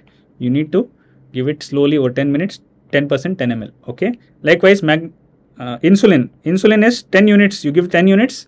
You look at the blood glucose levels. If the blood glucose levels are very high, you don't even need to give dextrose. Just give 10 units of insulin. Okay. If the patient has normal blood glucose, you don't want to give insulin for its glucose lowering property. You want to give insulin for its potassium lowering property. So that is why you need to add it to dextrose if in case the blood glucose levels are normal or on the lower side. So add it to dextrose, 50% or 25% dextrose, and give it. But the main thing you want is the insulin to act. So this is one of the faster acting medications for lowering potassium levels. But the fastest acting would have to be salbutamol. So albutol is the other name for salbutamol. Salbutamol is a beta 2 agonist. So you give salbutamol via nebulization. You give it a higher dose, and that is also 10 milligrams. Okay, 10 to 20 milligrams, but at least 10 milligrams of salbutamol along with 10 units of insulin and calcium gluconate. So everything is 10. Please remember, this is acute management of hyperkalemia. For more sustained or maintenance of anti-hyperkalemic measures, you can give resins. Okay, potassium binding resins. You can also give patiromer. Patiromer is a newer drug, and you can also give the. Can you name another drug which you can give for treatment of hyperkalemia, for maintenance of hyperkalemia, apart from patiromer? One more drug. Okay, but that is for maintenance, not in acute hyperkalemia. Okay, magnesium sulfate has no role in treatment of hyperkalemia. Magnesium actually ends up, if magnesium levels are low, then it can lead to refractory hypokalemia. Refractory hypokalemia. Okay, but no role for magnesium in treatment of hyperkalemia. Okay, right. So hyperkalemia management is also important. Okay, this was another question that was asked in May of 2023. About which of the following statements is incorrect? Percutaneous biopsy not needed to diagnose FSGS. So clearly you do need it, right? So FSGS is focal segmental glomerular sclerosis. Unless you can visualize this under the microscope, you can't make a diagnosis. So FSGS definitely requires a biopsy. Minimal change may not require a biopsy if it's in a child. So if a child who has developed typical minimal change disease, all the components of nephrotic syndrome, then you can try giving a trial of steroids. Need not have to do a biopsy. And nowadays even membranous nephropathy need not be. I'm not saying this as this is a practical point. Okay, no books will give you this, but membranous nephropathy is more and more getting diagnosed based on a serology, an antibody test. I'll come to that also. But FSGS for sure, we have no choice. You suspect FSGS in a patient who is an adult, okay, an adult who has developed nephrotic syndrome, The most common cause is FSGS. So you do need to subject them to biopsy to make a diagnosis. Okay. Post-renal biopsy, the patient should be observed for 24 hours. That sounds like a true statement. Passage of clots indicates hematoma formation. That's again quite logical. Systemic amyloidosis patients with renal dysfunction must always undergo renal biopsy. Okay, whenever you see among the options, if this kind of a multiple option filter kind of a question, whenever you come across always or never, whenever you see these kind of words in medicine, it's exceedingly difficult to prove or disprove. Okay, statements like always and never, those are always difficult to prove or disprove. So these will usually be distractors. So if you see always or never mentioned in any of these options, it should raise your eyebrows. You should neglect that option. Okay, so if they're asking for which is correct, then you neglect it. If they're asking for what is incorrect, you start suspecting that this is incorrect. Okay, so always and never, very, very difficult. So anyway, coming back to the statement itself, amyloidosis patient should undergo, with renal dysfunction, should undergo renal biopsy. So you need not have to, if it's a systemic amyloidosis, you need not have to take the biopsy from the kidneys. You can take it from the abdominal fat pad. You can even take a rectal biopsy. Okay, a renal biopsy would be slightly more invasive. So you can do it with lesser invasive methods. So it's not a compulsion, not a necessary investigation. So that is why this statement would be incorrect. This also should be incorrect, and therefore the answer is A and D. Okay. So it's again something more to do with practical. So this fact about monitoring the patient for 24 hours and the passage of clots could indicate hematoma formation. These are all more practical points that they have tried to ask in the past. Okay, so this is what I was talking about. Membranous nephropathy need not be diagnosed. Okay, this is not for your INI. Okay, the importance of this question is to only highlight which antibody is associated with it. But membranous nephropathy need not have to be diagnosed with biopsy. These days, practically I'm saying, you can make an indirect diagnosis. But for your INI exams, diagnosis requires biopsy. You want to reveal the spike and dome pattern, membranous nephropathy. Okay. But which is the antibody that is associated with membranous nephropathy? This was asked by Ranjana ma'am in her prepathon just a couple of days back also. So why I have shown this is, so this is the glomerulus trying to eat up the albumin. Membranous nephropathy is notorious for the amount of proteinuria it produces. So it produces a lot of proteinuria. It will end up producing such defects in the glomerular filtration barrier that a lot of proteins are lost. Even large proteins are lost. Large proteins like antithrombin 3. Antithrombin 3 is also lost. So because of large proteins like this being lost, antithrombin 3 is a natural anticoagulant. If that is lost, there is going to be a high risk for procoagulant state. So membranous nephropathy, remember, very high proteinuria, very high risk for procoagulation. So clotting risk, very high. Okay. And unfortunately what happens is, this blood that is coming in through the afferent and efferent, going out through the efferent arterioles, this blood has just lost its antithrombin 3. So as it's getting drained through the renal veins, there itself the coagulation factors may be so high, not getting inhibited by any antithrombin 3 there itself the blood may clot. So that is why it ends up producing something called renal vein thrombosis. So renal vein thrombosis is a complication seen in membranous nephropathy, in the veins itself, renal vein itself. And when the renal vein thrombosis develops, the patient will experience ipsilateral flank pain. They'll end up having hematuria. Their proteinuria will also worsen because finally back pressure, right? So renal vein, the pressure can be traced back all the way to the glomerulus, and the glomerular pressures are increased, more proteinuria. So proteinuria, someone who was a membranous nephropathy patient who was responding initially to immunosuppressives, they may end up becoming more resistant. Proteinuria increases. And unfortunately, renal vein is in continuity with the inferior vena cava. So that thrombus may dislodge, may end up coming into the right side of the heart, lodging in the pulmonary arteries, and that may end up producing pulmonary embolism. So all these are complications possible in membranous nephropathy that you need to keep in mind. Okay, so very good. Saurabh has replied, PLA2R, that is phospholipase A2 receptor. Antibodies to phospholipase A2 receptor. These are now being more and more used to try and make a diagnosis of membranous nephropathy. But of course, that is not a substitute, not yet. Not a substitute for renal biopsy. Please keep that in mind. Very good, Dharani also. The other antibody that is positive in membranous nephropathy patients is thrombospondin 7A. Antibodies to thrombospondin 7A receptors. Okay. So that is about membranous nephropathy. Also keep in mind Gentleman-Liddle and Bartter syndrome. Okay, so these are also very frequently asked. Remember, any patient who has metabolic alkalosis, you automatically think of these three as possible causes. Okay, the difference being Bartter's very much like loop diuretic effects. The patient will not have hypertension. They'll be normotensives. Okay, I'm sorry, normotensives, normal BP, and they will have metabolic alkalosis, and they will have hypercalciuria, calcium in urine. Okay, calcium in urine. Okay, whereas Gentleman's, they will also have normal BP, they'll have metabolic alkalosis, and they will have hypomagnesemia rather. Okay, magnesium levels are also low. Okay, this is very similar to thiazide diuretic effect, and Liddle syndrome is basically gain in function of the mineralocorticoid, or rather gain in function of the ENaC channels, and that is why the patients will end up having hypertension. That is a secondary hypertension, cause of secondary hypertension. Along with that, they will also have metabolic alkalosis. Okay, remember, aldosterone loves alkalosis. Okay, so anytime that the aldosterone levels are increased or the effects of aldosterone are increased, you expect metabolic alkalosis. Okay, so here of course the aldosterone levels will not be increased because it's a gain in function of the receptor. Aldosterone levels may be suppressed, but the effects of aldosterone are seen, and therefore they will have hypertension along with alkalosis and hypokalemia. Okay, so these are also frequently asked questions. Right. Okay, that's about nephrology. I'll try and increase my speed now.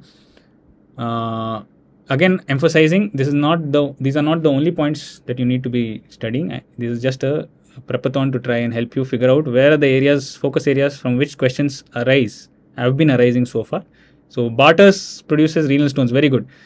Dr. Med has said that's because of the calciuria. So hypercalciuria, there is going to be renal stones also. Very good.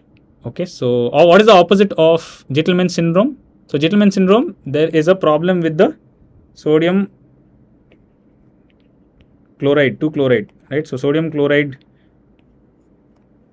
transporter. So what is the opposite? When there is a loss of function of this in the distal convoluted tubule, it will produce Gentleman syndrome. What is the manifestation when there is a gain in function of the channel, sodium chloride channel, cotransporter channel? Gordon syndrome. Very good. Gordon syndrome is a cause of secondary hypertension. So Gordon syndrome would be the opposite. So they will have metabolic acidosis, they will have hypertension. It's also called as pseudo hypoaldosteronism. Okay, type 2 pseudo hypoaldosteronism is Gordon syndrome, where there is opposite effects of what you see in Gentleman syndrome. Okay, so and ENaC gain in function is Liddle syndrome. Loss in function would be type 1 hypoaldosteronism. Okay, that much you can remember. You guys are reading well. Good, you're all answering well. Okay, moving on to neurology. Very, very important. Cortical functions every time asked, and like you should anticipate that questions will be asked based on them. So be a little more thorough about this at least. Okay, so this one particular aspect you please study. See, ABG is a very high yield. It's a limited area. Nothing has changed. There is no updates. There are no advances. Okay, ABG is a very high scoring area. So please do not neglect that. ECG, it's also high scoring. It's a little difficult to understand in the beginning, but with practice you will get better. So that is also high scoring. They will ask you ABG based questions, and that's why we covered that in the approach. But this is again yet another one. Cortical functions, very important. Okay, they will ask you. So try and read up about them. Brainstem stroke syndrome, as always, evergreen. Headaches, spinal cord. These are areas where they generally focus. Okay, neurology. So going on with it. Patient with stroke unable to identify objects but can name or describe rather their color, texture and shape. Which of the following lobes is likely to be involved? So this was a tricky question. It was asked in November INI. So there might be a little bit of recall based error, because by description, if the person is able to identify, not able to name the object but can describe its features including color, texture and shape, this deficit would be called as anomia. So you know that what it is. You can't name it, but you know what it is, what it's for and how its features are, but you can't name it. So that is anomia. And anomia unfortunately has very poor localizing value and lesions anywhere in the language circuit. So it's a very important language So it's definitely on the left side. So if among these options something had mentioned left, that would have been great. So the others, if whichever was right, you could have ruled them out. Okay, but unfortunately, if it's anomia, then localizing it to a certain part of the dominant hemisphere is very difficult, because it's a very vast language network which traverses from frontal to parietal through the temporal lobe also. So anomia localization is very difficult, but if you had to choose one, based on what Harrison has mentioned, it could be the temporal lobe. Okay, temporal lobe could be the lesion, dominant temporal lobe, left sided temporal lobe for anomia. Whereas if instead the question had mentioned that the person is not even able to identify its color, texture or shape, not able to describe it at all, then it would be something called visual object agnosia. Visual object agnosia. So which means the person is not able to even describe it, nor able to name it. Okay, so visual object agnosia, they were not able to make out what it is. So if they're shown a toothbrush, they may think it's a pen, or basically they're not even able to say what it is. Okay, so not even able to identify or describe its features would be visual object agnosia. So which means the lesion is an occipital lobe. Okay, it's an occipital lobe lesion. So this is the question from recall base, but more important is, what is the pattern? What are they trying to ask? They are trying to ask about cortical functions. Okay, and therefore you should be prepared, well versed with what are the different cortical deficits that can be expected. Yes, very good. Dr. Vishwanath said parietal. Parietal again, if it is anomia, parietal again can be correct. Okay, in fact, angular gyrus is angular gyrus lesions in the dominant hemisphere. Okay, left angular gyrus lesion. What does it lead to? Angular gyrus lesion leads to something called dash, part of which is finger anomia, acalculia, dysgraphia, or agraphia, and right-left confusion. What are all these? These four. Right-left confusion. When there's a dominant angular gyrus lesion, Justman syndrome, very good. That is a PYQ. It's a previous year's question. So finger anomia. So that's the anomia component is not restricted to one particular place. It's very difficult to localize it. It's a very good indicator that the person has an aphasia, has a cortical problem, but exactly where, it's not a very good localizing feature. So that's why the question, it depends on what the question exactly was. If in case the person could not identify even the other features like color, texture and shape and couldn't name it, then it becomes visual object agnosia, which means the lesion is in the occipital. The occipital in the dominant left side, the dominant occipital lobe lesion will produce visual object agnosia. The non-dominant, the right or the non-dominant occipital lobe lesion will produce something called prosopagnosia. Okay, prosopagnosia. We'll come to that. Okay, right. So please beware of very important, and that's why I'll just highlight this. This is from my rapid revision video from the app, the Manipal Medace app. So please remember the cortical functions. Frontal lobe, very important for executive functions. Okay, to decide what is to be done, what not to be done. Those kind of complex decisions are taken in your frontal lobe. So if there's a lesion, so again, frontal lobe can be subdivided into orbitofrontal cortex as well as dorsolateral cortex. When the orbitofrontal cortex is lost, there's a lesion there, then it leads to disinhibition. So the person behaves inappropriately, whether it's aggression, whether it's hypersexuality, all these inappropriate behaviors come if there is a lesion in the frontal lobe in the orbitofrontal cortex. It's called disinhibition syndrome. Dorsolateral frontal cortex, if there's a lesion, it leads to abulia, total lack of motivation, total loss of being proactive. So lack of motivation is abulia syndrome because of dorsolateral frontal lobe. Okay, primitive reflexes may get activated if there's a frontal lobe lesion. So the person may end up having the reappearance of glabellar tap, the reappearance of palmar grasp, plantar grasp, even sucking and rooting reflexes. All these may reappear. Okay, palmomental reflex. This is what you see in pediatrics, right? You need to read in pediatrics. Okay, so urinary incontinence, very important. So there's something called paracentral lobule. Okay, paracentral lobule is just beside, if you look at the cerebral hemispheres. So if you see the coronal view, okay, the cerebral hemispheres, the two hemispheres are like this, right? So the medial aspects of each of these hemispheres, they are supplied by ACA, the frontal lobe. ACA, okay, I'm sorry. ACA supplies the medial aspect of the frontal lobe, which contains this paracentral lobule. Okay, if this is the central sulcus, if this is the primary motor cortex, it has the motor homunculus. No, so the medial aspect will have, this is the coronal view, so I can't exactly show you, but I'll show you like this anyway. This is the lower limb, like, and then the proximal lower limb, and then further on there's the trunk, and laterally you will have the upper limb and the face and so on. Okay, so in the medial aspect, the representation, the upper motor neuron representation in the motor cortex, precentral gyrus, is for the lower limbs, right? And this paracentral lobule is the gyrus that is situated, the tissue that is situated in the medial aspect of the frontal lobe around the central sulcus. Okay, so that is why this paracentral lobule is important for lower limb control, the upper motor neuron representation. Also, it has, of course, it has the sensory cortex also, primary sensory cortex representing the lower limb, but it also has centers for urinary control rather. So, center for urinary control, upper higher centers for urinary control are present in the paracentral lobule. So if there is a lesion in the paracentral lobule, it can lead to urinary incontinence also. This is what you see in patients of NPH, normal pressure hydrocephalus. They will have an increased pressure and therefore loss of tissue affecting this area, the paracentral lobule. That's why they end up developing gait apraxia. So gait apraxia is another feature of frontal lobe. Gait apraxia, don't think that apraxia is always parietal lobe. Gait apraxia is actually, it's also called Brun's ataxia or gait ataxia. So this is something that is seen, it's magnetic gait that is seen in patients of NPH along with urinary features. Okay, so frontal lobe, this is what you expect. Change in personality. So frontotemporal dementia, what will happen? Total change in personality. Doesn't behave what he was, how he used to. Okay, totally opposite of how he was. Now frontal lobe, there's not much of difference between dominant and non-dominant, but temporal and parietal lobe there are differences, which is why you need to know. This is where apraxia comes in. Apraxia, this is a PYQ. It is a feature of dominant parietal lobe lesion. Okay, so apraxia, when I say apraxia, I mean either ideational or ideomotor or idiomotor. Ideational or idiomotor.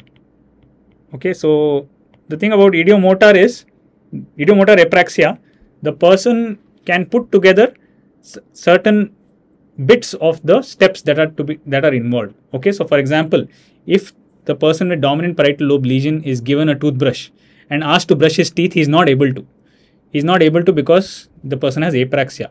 Even though there is no upper motor or lower motor neuron lesion, pyramidal tract is intact, extrapyramidal tract is intact, cerebellum is intact, basal ganglia are intact, no sensory abnormalities, and he heard the instruction, he understood it also, but he's not able to do it because he's been asked to brush with a toothbrush.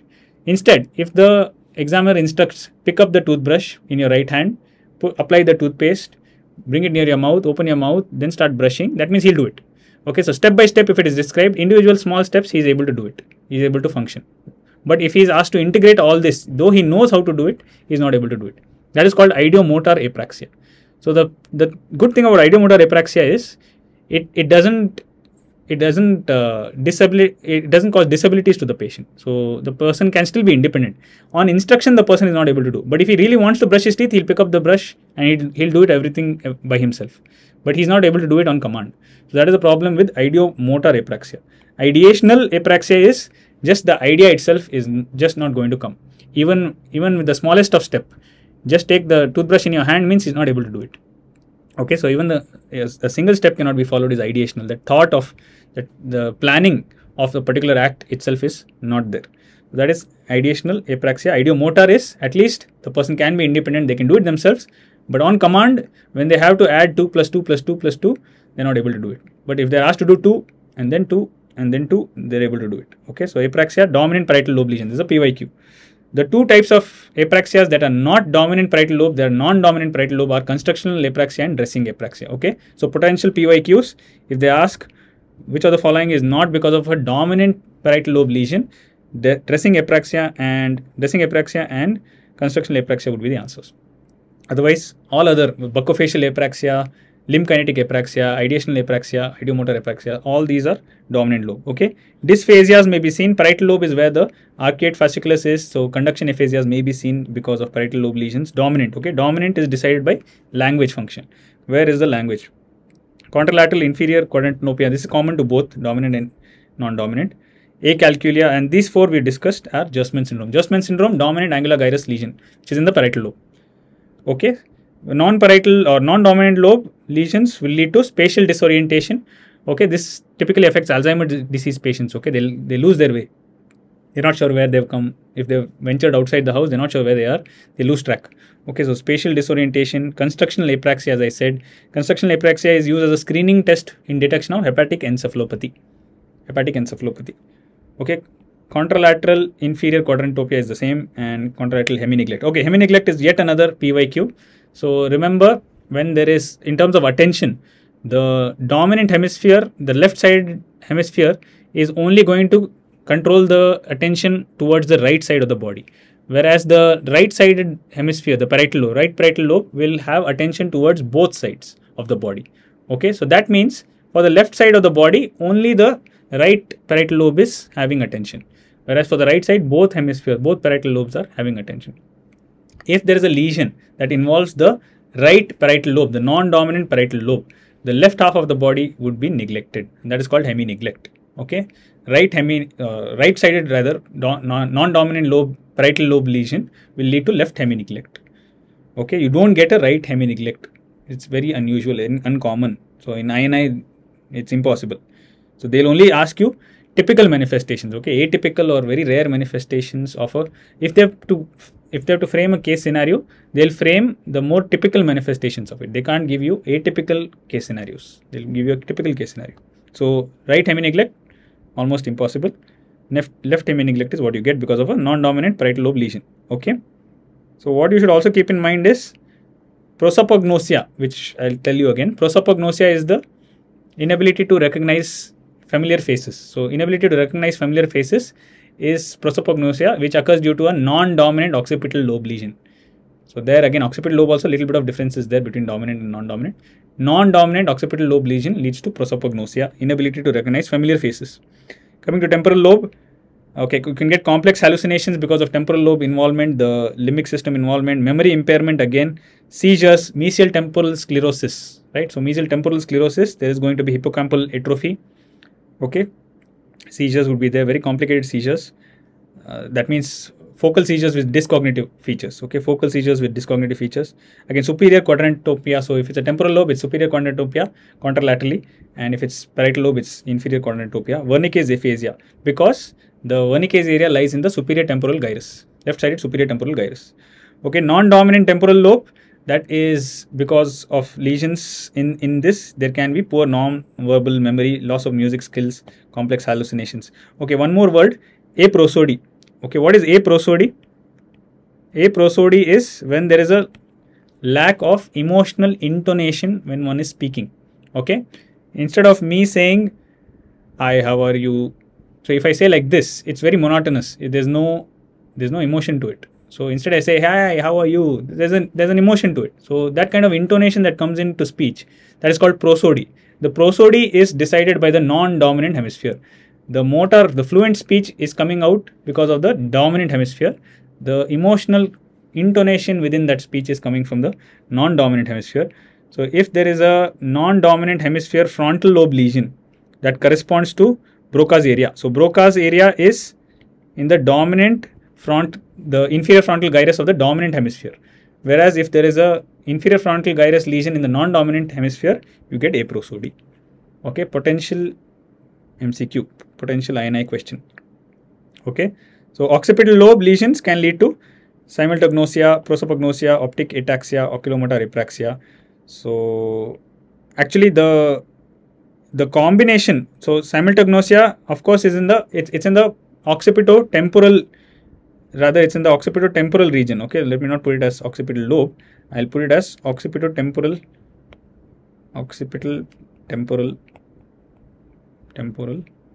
cortex. Okay, so lesions here can produce these four, and a combination of these is known as Balint syndrome.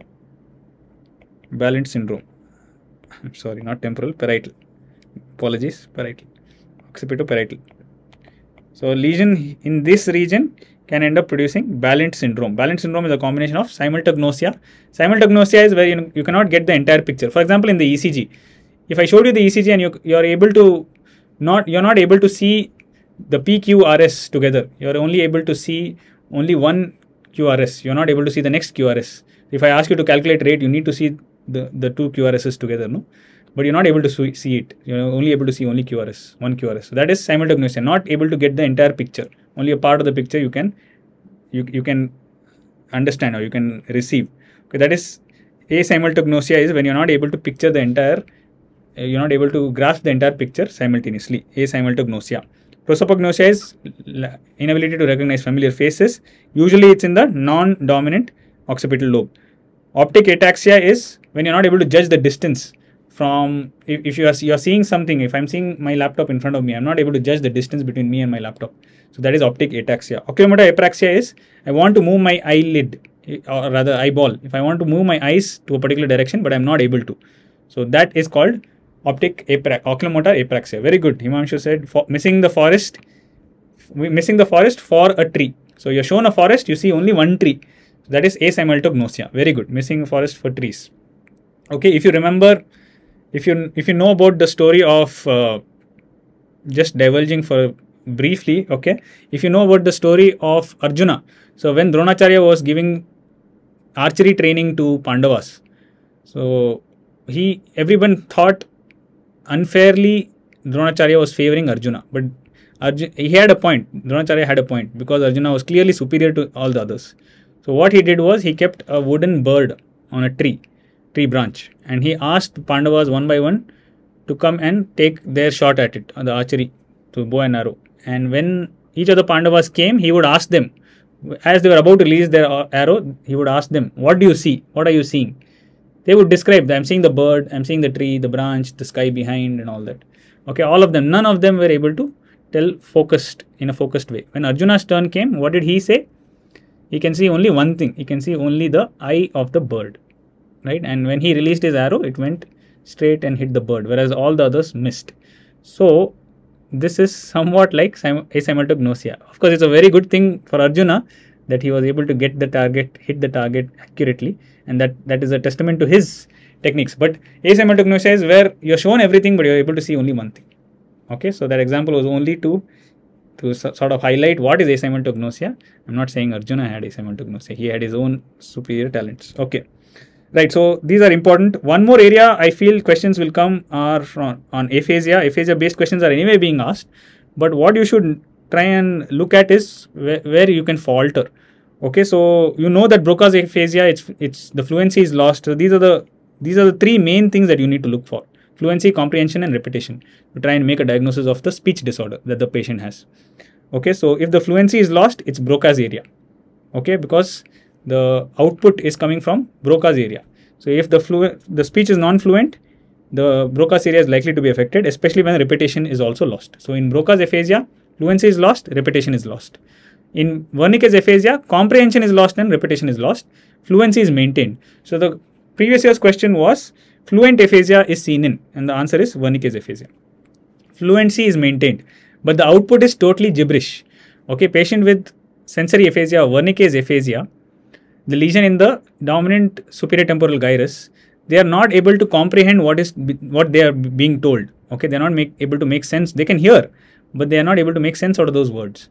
And likewise, when they are asked to speak, they'll end up speaking in it's called neologism. So it will be filled with new words, meaningless sounds. So neologisms as well as jargon speech. Okay, so jargon speech and neologisms are what are used by patients with fluent aphasia due to Wernicke's area lesion. Okay, so loss of comprehension with fluent speech but filled with the meaningless words with loss of repetition is Wernicke's aphasia. So these are things I think you're all familiar with, right? So there should be not much of an issue trying to make out what is Broca's aphasia and what is Wernicke's aphasia. Don't think too much about reading and writing. Reading, writing is lost in many of these aphasias. Naming is lost almost universally in everything. That is why localizing naming, when there's anomia, localizing becomes very, very difficult. It's difficult. Okay. What I feel can be tricky is conduction aphasia. Now, conduction aphasia, remember, comprehension is intact and speech output is also intact. So, fluency of speech is intact, comprehension is intact, repetition is lost. So, person is able to speak when he wants to, person is able to understand what you said, but you ask them to repeat something, they're not able to. Okay, so if you're asking them to read out a newspaper, they're not able to.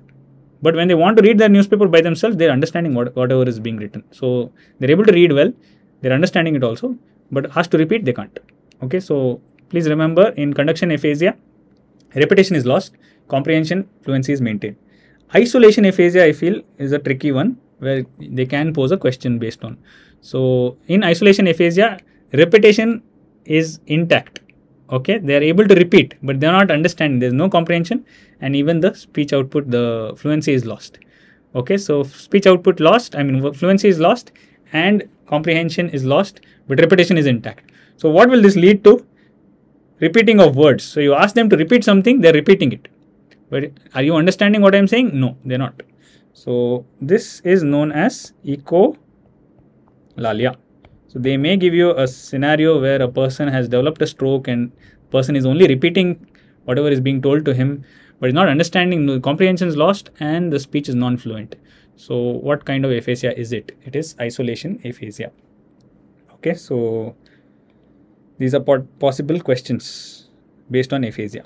Okay, so please revise aphasia and cortical functions. Okay, and just a word on brainstem stroke syndromes. So I'll do this fast. I'm sorry, not here.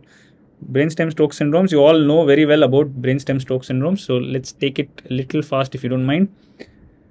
The midbrain lesions. So what are the midbrains? First of all, so to begin with, if there is a brainstem stroke, there is going to be contralateral hemiplegia. So there is going to be crossed manifestations basically. So crossed manifestations need not be hemiplegia. Like in lateral medullary syndrome, there is no hemiplegia. So crossed manifestations are important. If there are crossed manifestations, certain manifestations on ipsilateral, certain manifestations contralateral, then you localize it to the brainstem. Now where in the brainstem will be decided by which cranial nerves are involved.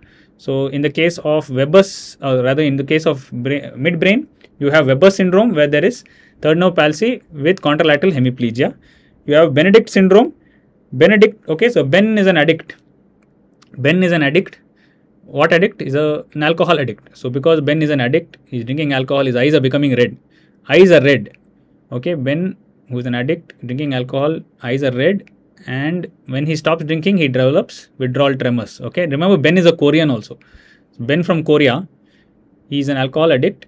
He consumed alcohol, his eyes became red, he stopped drinking, he started developing withdrawal tremors. Okay, so this is Benedict syndrome. Okay, so Benedict syndrome, the lesion is in the red nucleus, therefore the eye is lost. Along with that, they have rubral tremors. Okay, so rubral tremors are seen even in, and chorea is also seen. So it's a Korean man. Ben is a Korean man. So chorea is another feature of Benedict syndrome. Okay, and that's a midbrain lesion. Third nerve. The moment you say so, third and fourth nerves are in the midbrain. Okay, fifth, sixth, seventh, eighth are in the pons. Everything below is in the medulla. Okay, so if the third nerve is getting involved, fourth nerve syndromes are very rare, so you don't expect fourth nerve syndromes. Okay, third nerve syndrome is what may be asked, mostly will be asked. So if the patient has contralateral hemiplegia along with third nerve, it's Weber syndrome. If the patient has Benedict syndrome, the lesion in the red nucleus along with the third nerve, so the patient will have ipsilateral third nerve palsy along with tremors and chorea. Okay, and if the patient is having North-Nagel syndrome, it's a more dorsal syndrome. It will be associated with third nerve and contralateral ataxia. Okay, it's a more dorsal midbrain syndrome. The most dorsal midbrain syndrome is Parinod, but even North-Nagel is a dorsally, the lesion will be situated dorsally. Claude syndrome is a combination of Benedict and North-Nagel. Okay, it's a more extensive lesion. Even the red nucleus is involved. Superior cerebellar peduncle is also involved. Okay, the ataxia in North-Nagel syndrome is because of involvement of the lesion in the superior cerebellar peduncle. Okay. Yeah, I'm sorry if I'm going a little fast, but I'll do my best to try and still make it understandable. Okay, so Claude syndrome is a combination of Benedict and of North-Nagel. Okay, Parinod syndrome, you can remember Parinod syndrome using this mnemonic. I know Parinod spelling is PA. Okay, so but for the sake of the mnemonic, I have kept it as PE. So, but please remember it's Parinod syndrome. But Parinod syndrome you can remember as the mnemonic Perinod. P stands for pineal gland tumor. Usually Parinod syndrome doesn't occur because of a stroke. It occurs because of pineal gland tumor. Okay, so P is for pineal gland tumor. E is for eyelid retraction. It's called Collier's sign. R is reflex dissociation. That means the light and accommodation reflexes, they dissociate. It resembles an Argyll-Robertson pupil. So accommodation reflex is present, but no pupillary reflex or no light reflex. Infraduction, that means sunset signs. The person will keep looking down. That's I. N is nystagmus. What kind of nystagmus? Can you guys answer in the chat box? What kind of nystagmus do you see in Parinot syndrome? Abducens. So it's not a true abducens palsy. Because of the increased convergence, it seems as though there is abducens palsy. That's why it's called pseudo abducens. And upgaze palsy is again as a result of infraduction. So the person remains looking down, Collier's sign, so they're not able to look up. And dorsal, it's a dorsal midbrain syndrome. So D is for dorsal midbrain syndrome. Okay. So remember, whenever something involves the vertical gaze means the problem lies with the midbrain. Midbrain problems will give rise to vertical gaze problems. Okay. When the problem is in the horizontal gaze, the problem lies in the pons. Okay. So pons is when it's a horizontal gaze problem. Okay. So nystagmus, anybody? I'll wait for that answer. Right. So that's about the midbrain syndromes. What about pontine syndromes? We have a few pontine syndromes. These include, okay, I've not mentioned, okay, I've mentioned here. So the Raymond syndrome is just a sixth nerve palsy with contralateral hemiplegia. And remember in Millard-Gubler, everybody knows this mnemonic, Millard-Gubler, right? So Millard has 7 letters, Gubler has 6 letters. So that's why the lesion in Millard-Gubler is 6th and 7th nerve palsy. So in 6th and 7th nerve palsy, the problem here is the lesion lies in the fascicle of the 6th nerve. So therefore, the person will have problems with abduction towards the same side. So if the patient has a right-sided Miller-Gubler, their abduction to the right side is impaired, but the gaze is still intact. So the opposite eye, the medial rectus can still contract. So they don't have a gaze palsy, they only have an ipsilateral abduction palsy. Whereas if the patient has a Foville syndrome, the lesion lies at the level of the 6th nerve nucleus. So 6th nerve nucleus lesion will lead to total gaze palsy. Neither will the ipsilateral lateral rectus contract, nor will the contralateral medial rectus. Okay, so total gaze palsy, ipsilateral gaze palsy will be there if there is a Foville syndrome because of a 6th nerve nucleus lesion along with a 7th nerve lesion. Okay, 7th nerve, remember, wraps around the 6th nerve to produce a facial colliculus. Right, and sometimes you can get a lateral pontine syndrome also. It's called Mary-Fox syndrome. So in Mary-Fox syndrome, there will be Horner's. So remember, when there is eyelid drooping, no, if a patient has a brainstem stroke and has developed eyelid drooping, it could be because of Weber syndrome, because the third nerve is gone, because third nerve is also important for third nerve lesion also produces ptosis, or it could be because of Horner syndrome. Horner syndrome can occur in lateral medullary syndrome, which everybody knows, but it can also occur in lateral pontine syndromes. Lateral pontine syndrome occurs due to occlusion of the anterior inferior cerebellar artery, leads to Mary-Fox syndrome. Okay, or lateral pontine syndrome, where they'll have 7th nerve palsy also, 8th nerve palsy also, but along with that, they'll also have Horner syndrome ipsilaterally. Okay, nobody answered for the nystagmus. It's convergence retraction nystagmus. Okay, convergence retraction nystagmus. That's the kind of nystagmus you see in patients of Parinot syndrome. Okay, and finally coming to medullary syndromes, medial medullary, everybody knows there will be ipsilateral 12th nerve hypoglossal nerve palsy. So when you ask them to protrude the tongue, if there's a right-sided hypoglossal nerve palsy, the tongue will also deviate to the right. Okay, so tongue deviates to the same side of the lesion. So along with that, contralateral hemiplegia. Medial medullary syndrome, there is going to be hemiplegia. Lateral medullary syndrome, no hemiplegia. Instead, they'll have all the other cranial nerves getting involved. Starting from the 5th cranial nerve, so there is the crossed manifestations in lateral medullary syndrome is there is loss of pain and temperature from ipsilateral face with loss of pain and temperature from contralateral body. Okay, that is the cross manifestation in patients of lateral medullary syndrome. Please keep that in mind. Along with that, they'll also have Horner syndrome, they'll have loss of taste, there'll be a lesion in the nucleus tractus solitarius, there'll be a lesion in the nucleus ambiguous. Okay, rarely 7th nerve may also get involved, but otherwise it's 5th, inferior vestibular nucleus, there'll be a lesion. So 5th, 8th, sometimes 7th, 5th, 8th, along with that 9th and 10th, and it will spare the 12th, of course. Okay, so remember 5th nerve, it's the spinal nucleus. It comes quite far below the level of the, I remember I told you 5th nerve is pons, but the spinal nucleus of 5th nerve, it has 4 nuclei. Trigeminal nerve has 4 nuclei. The 5th nerve spinal nucleus comes down all the way to cervical spinal cord also, up to C2, C3 also it can come down. So that is why when there is a lesion in the lateral aspect of the medulla, you can have a 5th nerve manifestation. Okay, right. So these are the brainstem syndromes, just revising briefly. Okay, remember the arteries also. The artery occlusion for posterior inferior cerebellar artery syndrome is not pica, it's actually vertebral artery. And in case of again medial medullary syndrome, also the artery involved are the branches of vertebral artery. Okay, and basilar artery occlusion is for pontine. Okay, and posterior cerebral arteries for the midbrain syndromes. Okay, sorry, midbrain syndromes. Midbrain syndrome is the posterior cerebral arteries. Okay, right. So that is about brainstem syndromes. The management aspect, you all know what are the indications for thrombolysis, what are the contraindications. Please make sure the blood pressure is less than 185 by 110. That is the cutoff for if you want to plan for thrombolysis. The indication for thrombolysis is the patient should have had symptom onset less than 4.5 hours ago, and the patient should not have cerebral edema exceeding 1/3 of the cerebral hemisphere. Okay, on a CT scan, initial CT scan you do. So when the patient arrived, you put the patient, subject the patient to a plain CT. You knew that the deficits are there, and therefore you did a plain CT that showed edema which was less than 1/3 of a hemisphere, and patient had come within 4.5 hours of the onset of symptoms. Therefore, the patient can go undergo thrombolysis or fibrinolysis. And even after that, you can subject them to a CT angiography. You did a plain CT. Patient was in the window period. You thrombolized. Along with that, do a CT angiography. In the CT angiography, if you see that there is an occlusion of a large vessel, like for example, occlusion of the internal carotid artery, main internal carotid artery, or the basilar artery, or a vertebral artery, along with middle cerebral artery. So the proximal middle cerebral artery, internal carotid artery, basilar artery, if these are occluded, then you can subject them for mechanical thrombectomy. Okay, so mechanical thrombectomy within 24 hours you can still do. The thrombolysis is 4.5 hours. Mechanical thrombectomy is 24 hours. So if a patient arrives outside of the window period, you can still directly offer them mechanical thrombectomy.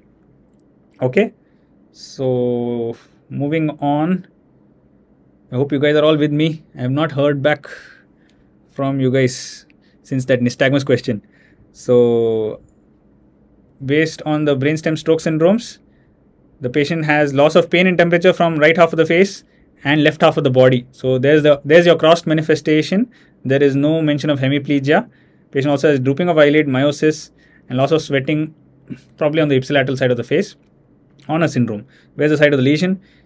Since it's right side, okay, right side loss of pain and temperature, that means the lesion must be in the right side of the medulla. Okay, so right, we still have headaches. Okay, so this is a slide to try and summarize headaches. Remember, primary headaches are very frequently asked. It's not coming fully, is it? Okay, primary headaches are very frequently asked. Treatment aspects of primary headaches are very important. So remember, cluster headache treatment acutely is through the nose, whether it is nasal sumatriptan or if it is inhaled oxygen, or even the treatment can be with zolmitriptan, nasal zolmitriptan also. So or subcutaneous sumatriptan, or through oxygen. And oxygen flow rate should be at least 10 liters per minute, 10 to 15 liters per minute. That is a PYQ. Okay, so 10 to 15 liters of oxygen per minute. This is for acute treatment. Prophylaxis, you can use steroids also. Prednisolone can be given, or you can use anti-migraine drugs like verapamil, like topiramate, even galcanezumab. So galcanezumab is another option for treatment of cluster headaches. So these are trigeminal autonomic cephalalgias which I am summarizing. Okay, treatment for paroxysmal hemicrania is indomethacin, exquisitely responsive to indomethacin. And for short-lasting unilateral neuralgiform headache with autonomic dysfunction or conjunctival suffusion and injection and tearing, that means SUNA and SUNCT. The treatment for these would be lamotrigine. Lamotrigine works very well. So you can use duration of treatment to try and arrive at the diagnosis. Usually the cluster headaches episodes, of course there will be periodicity. It will be more common in men. It will be more common among alcohol. Alcohol will be a trigger. But the duration of attack will be in hours. Whereas in paroxysmal hemicrania, the duration of attacks will be in minutes. So 20 to 30 minutes of headache per day, unilateral periorbital headache, and lasting for 20 to 30 minutes. That is paroxysmal hemicrania. Give them indomethacin, it settles. SUNA and SUNCT, very frequent attacks, very short lasting attacks, lasting only for a few minutes, sometimes seconds to sometimes minutes, but multiple times in a day. Lamotrigine works very well. Okay, so these are certain important aspects of headache, regarding headache. Okay, so apart from that, also migraine related aspects, migraine related questions are very common. So please revise about migraine treatment, okay, including GIPANTs, the new GIPANTs and DITANs. All these are important aspects which need to be revised. before your INI exams. Okay, so I'm leaving that to you. Dementia, very important. Dementia, we'll quickly revise in this table the different dementias. Alzheimer's disease, the characteristic early manifestation is episodic memory loss. Okay, additional features, none. Alzheimer's disease is mainly linked to only the brain. Although there is a little bit of speculation that type 3A diabetes is what is linked to Alzheimer's disease, but that is not universally accepted. Okay, type 3A diabetes. You know, type 3C diabetes is pancreas, right? The type 3A diabetes is said to be because of Alzheimer's, but it's not universally accepted. Nonetheless, histologically, you see intracellular or intraneuronal neurofibrillary tangles and extraneuronal amyloid plaques. And these amyloid plaques are A beta 42, right? And Hirona bodies are additional histological findings. Radiologically, you'll see medial temporal lobe atrophy, entorhinal cortex being affected first. Okay, and genetics wise, what is important is trisomy 21, presenilin 1 and presenilin 2 on their respective genes, chromosome number 14, chromosome number 1. And the trisomy 21 is associated with an increase in levels of the protein APS. Okay, so and that is why they can end up developing early Alzheimer's. Trisomy 21 Down syndrome patients can develop early Alzheimer's. ApoE4 has an increased risk for random or rather sporadic Alzheimer's disease. Okay, so ApoE4 mutations on chromosome 19 can lead to sporadic Alzheimer's disease. Treatment: memantine, rivastigmine, donepezil, galcanezumab, galantamine. But remember the monoclonal antibodies which are used in Alzheimer's disease. Can anybody name the monoclonal antibodies approved for treatment of Alzheimer's disease? Okay. Likewise, frontotemporal dementia, remember there will be executive function loss. That means they'll behave very awkwardly. Inappropriate behavior will be the feature in frontotemporal dementia. Association with motor neuron disease, especially ALS. So ALS is associated with behavioral variant frontotemporal dementia. Remember, frontotemporal dementia can be behavioral variant or aphasic variant.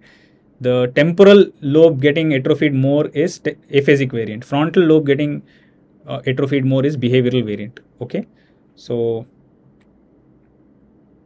any answers for the monoclonal antibody associated or used in treatment of Alzheimer's disease? Okay, so right, so histologically in frontotemporal dementia you may see PIC bodies. These are again intraneuronal inclusion bodies. Coil lecanemab. Okay, yes, very good. So lecanemab is the monoclonal antibody most recently approved for use in Alzheimer's disease. Okay, and apart from that, you can any other antibodies you can use, monoclonal antibodies? Okay, the answer is aducanumab. Okay, aducanumab is the other antibody. Okay, coil bodies, you can also see inclusions that are rich in tau protein and FUS, that is fused in sarcoma, and TDP43. TDP43, aducanumab, very good. Himanshu, absolutely correct. And tau, these account for the most common, most of the cases of frontotemporal dementia. So not much in radiology, it's frontal and temporal atrophy. Remember the genes C9, ORF72 as well as MAPT. Okay, these are the genes mutations responsible for frontotemporal dementia. Treatment: there is no specific treatment for frontotemporal dementias or any of the other dementias for that matter. Okay, PSP, progressive supranuclear palsy. Remember, I told you midbrain when there's a lesion, there's a vertical gaze issue. So like in Parinaud syndrome where there is an upgaze palsy and there's sustained down gaze. Likewise in progressive supranuclear palsy also there's midbrain atrophy, but there's sustained upgaze and there is a down gaze palsy. Okay, so down gaze palsy with frequent postural instability leading to drops or falls rather. So frequent falls with an upgaze palsy. This is what is seen, or rather in down gaze palsy, this is what is seen in patients of progressive supranuclear palsy. Okay, so down gaze palsy, and this is again a tauopathy. Hummingbird sign. So hummingbird sign in MRI is because in the sagittal section the midbrain has atrophied. That's why it appears as if it's a hummingbird. It looks like a hummingbird. That is on sagittal section. On the cross sections you can see morning glory. It appears as if morning glory or Mickey Mouse sign. That's what they describe as because of the atrophy of the midbrain. Again, no specific treatment. Okay, electrooculogram finding of PSP is square wave jerks. These are additional points. Okay, and Lewy body dementia, it's a subcortical dementia. Lewy body dementia is a alpha synucleinopathy, and it's characterized by Parkinson-like features. So is PSP. PSP also has Parkinson-like features, but there's a lot of postural instability in both. Postural instability is both, but autonomic dysfunction is much more in patients of Lewy body dementia. And REM sleep behavioral disorder. This is again another very important feature, along with Parkinson's in patients of Lewy body dementia. So Lewy bodies are what you see in patients of Lewy body dementia on histology. Okay, prion disease, rapidly progressive, young age of onset, very aggressive course, characterized by dementia along with myoclonus. And on EEG, you will see something known as polyspike with wave. Okay, polyspike and wave. So SSPE, you know that SSPE is a post measles, or rather it's a chronic measles infection, right? So subacute sclerosing panencephalitis. So it's a complication of chronic measles infection. So likewise, you can remember the EEG finding. There are polyspikes and slow waves periodic emissions. Okay, so spike and slow wave periodic emissions. This is what you see both in SSPE and in prion disease. Okay, myoclonus is what you get clinically. Spongiform degeneration on histology, or rather on gross examination. Okay, right. So this is about dementia. I'll finish up the neurology part in a few more slides, and we'll continue the remaining chapters in another part subsequently. Okay, so I don't want to overburden you guys also. So quickly, we'll wrap up whatever was left in neurology, a few slides, and then we'll wrap up today's session. Right, so spinal cord disorders. This is also very important from your INI point of view. So in spinal cord disorders, can you guess these? I hope you're able to see the contrast. Okay, so I'll read it out also. If there's a lesion affecting the anterior horn cell in the spinal cord, if there's a lesion affecting the anterior horn cell, the corticospinal tract, but it's sparing the dorsal column, lateral spinothalamic tract, and urinary bladder function, what would the diagnosis be? So remember, if both LMN and UMN lesions are there and everything else is spared, you have to think of mainly a disorder that's affecting only the motor neurons, which means it's a motor neuron disease, right? So a motor neuron disease that's affecting the spinal cord, it could be a part of ALS, or it could be a primary lateral sclerosis also. So generally primary lateral sclerosis affects the LMN also, so more likely to be ALS. So when there is combined LMN and UMN, you think of ALS. Okay, especially when there is a UMN manifestation in the upper limb and an LMN manifestation in the lower limb, then the diagnosis almost always is ALS, amyotrophic lateral sclerosis. Very good, Dr. Vishwanath. Thanks for staying with me. Okay, so thanks, Himanshu. Very good. Correct. So that is the first one. So number one is ALS. Next, if there's a lesion that's affecting the corticospinal tract, sparing the anterior horn cell, along with that, the dorsal column is lost. So the myelinated tracts are lost. If the myelinated tracts are lost, and it spared the anterior horn cell, it spared the lateral spinothalamic tract and the urinary bladder. So that means it's a lesion that's affecting the myelinated fibers, which is probably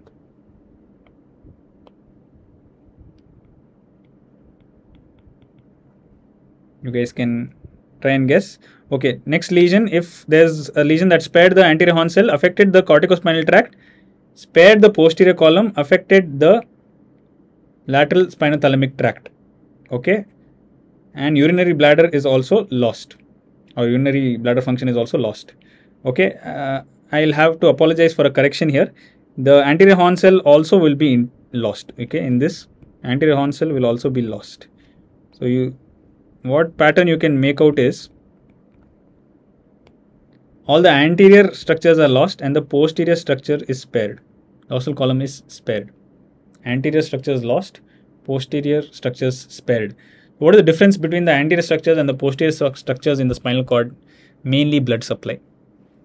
Okay, the anterior spinal artery supplies the anterior 2/3 of the spinal cord to the single anterior spinal artery. The two posterior spinal arteries supply the posterior 1/3 of the spinal cord. That's why if there's an occlusion, it will affect the anterior 2/3 of the spinal cord mainly, because it's a single ASA that is reinforced at every level by intercostal arteries.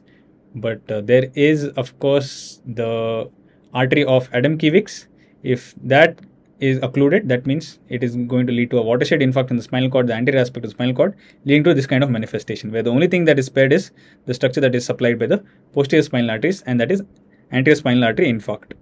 Okay, so if the anterior horn cell is also lost and all the structures are lost, all the structures in the spinal cord are uniformly lost. Okay, bladder is lost. Usually the bladder will be the first to be lost in this particular. So the person is not able to pass void urine. There is bladder distension, there is urinary retention. Along with that, the person develops paraparesis. Person cannot feel anything. Person develops a level of sensory loss above which the person can't perceive any sensations. So this is something that is typical in transverse myelitis. So this would be transverse myelitis. Okay, transverse myelitis, acute transverse myelitis, it's a total section.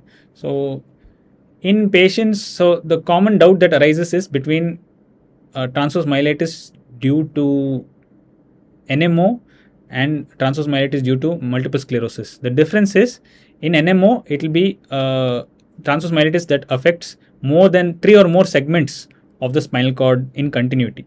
So transverse myelitis that is longitudinally extensive. Longitudinally extensive transverse myelitis is a feature of NMO, whereas in multiple sclerosis it will be patchy. Okay, it will not affect it will neither affect continuous length of spinal cord, several segments in continuity, nor will it be completely transverse. Okay, it may spare a few tracts. Of course, it affects mainly the myelinated tracts, but it may still spare a few tracts even in a particular cross section. So that is transverse myelitis, where everything is supposed to be lost. Okay, what if there's a spinal cord lesion where the anterior horn cells and the corticospinal tract is intact, dorsal column is lost, bladder is lost, but lateral spinothalamic tract is intact? This is what you get in Tabes dorsalis. Tabes dorsalis, that is tertiary syphilis, neurosyphilis. Tabes dorsalis, as the name suggests, dorsalis. Dorsal column is the only thing that's lost, along with bladder sensations. The person will have a rather neurogenic bladder. Okay, and then what if only the corticospinal tract is lost, but all the other tracts are intact in the spinal cord? This is primary lateral sclerosis. This is also a motor neuron disease. ALS is also a motor neuron disease.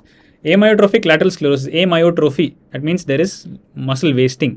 Amyotrophic lateral sclerosis, this is a type of motor neuron disease which has both upper and lower motor neuron manifestations, whereas primary lateral sclerosis, lateral because it's the lateral column in the spinal cord, it is the it's the corticospinal tract. If you look at in the spinal cord, the corticospinal tracts are laterally located. So amyotrophic lateral sclerosis, that is amyotrophy plus lateral sclerosis.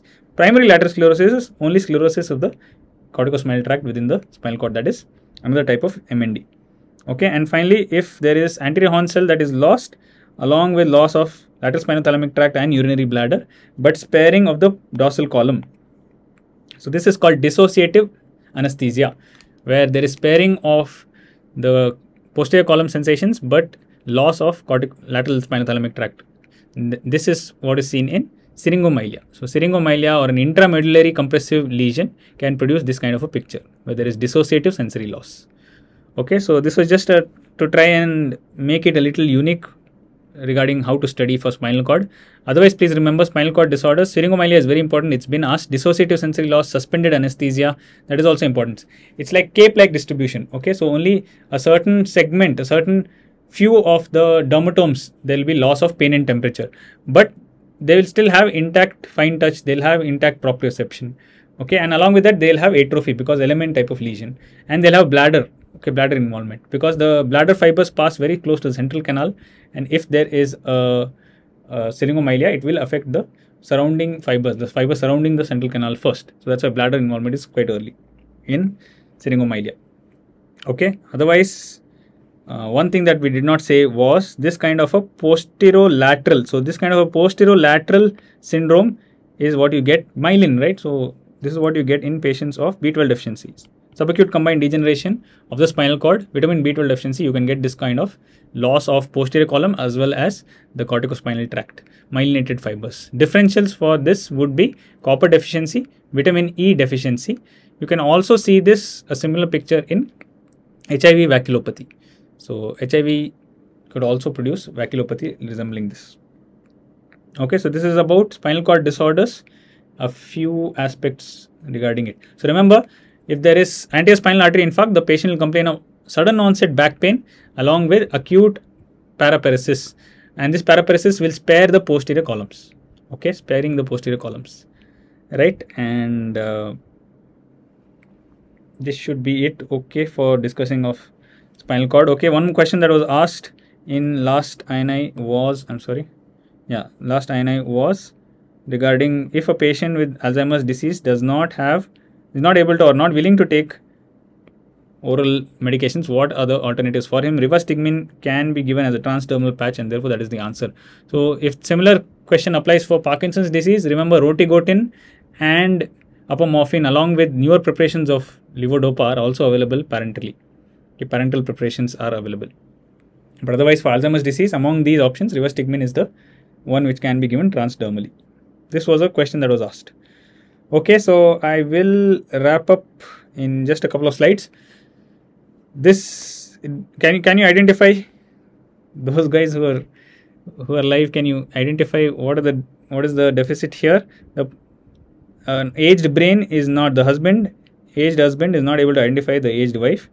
So he's asking tum kaun ho, and a familiar face when it's not getting recognized. What is it? Next, the aged brain himself cannot identify, the husband himself cannot identify himself. He can't remember. He's asking main kaun ho. That means the person has a sort of memory loss. And finally, if the wife is stunned at how the husband is behaving, total behavior change, what is it? Okay. So inability to recognize familiar faces is prosopagnosia, can occur in strokes, especially in the non-dominant occipital lobe. Okay. Episodic memory loss is what characterizes Alzheimer's disease, where they are very forgetful, and memory loss is a prominent feature. Memory loss is not a very prominent feature of frontotemporal dementia.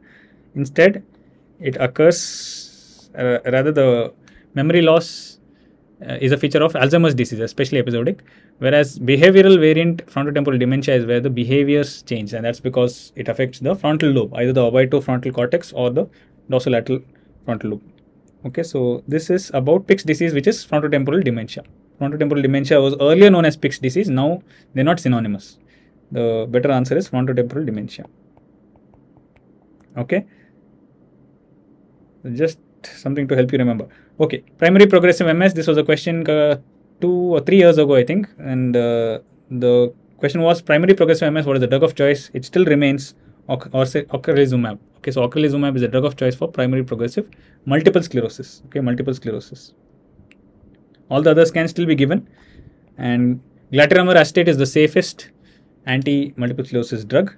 But in terms of primary progressive MS, choose ocrelizumab. Primary progressive MS tends to affect the spinal cord more often. Okay. I think what we'll do is, with this, we'll close today's session on general medicine prepathon. It turned out to be quite long.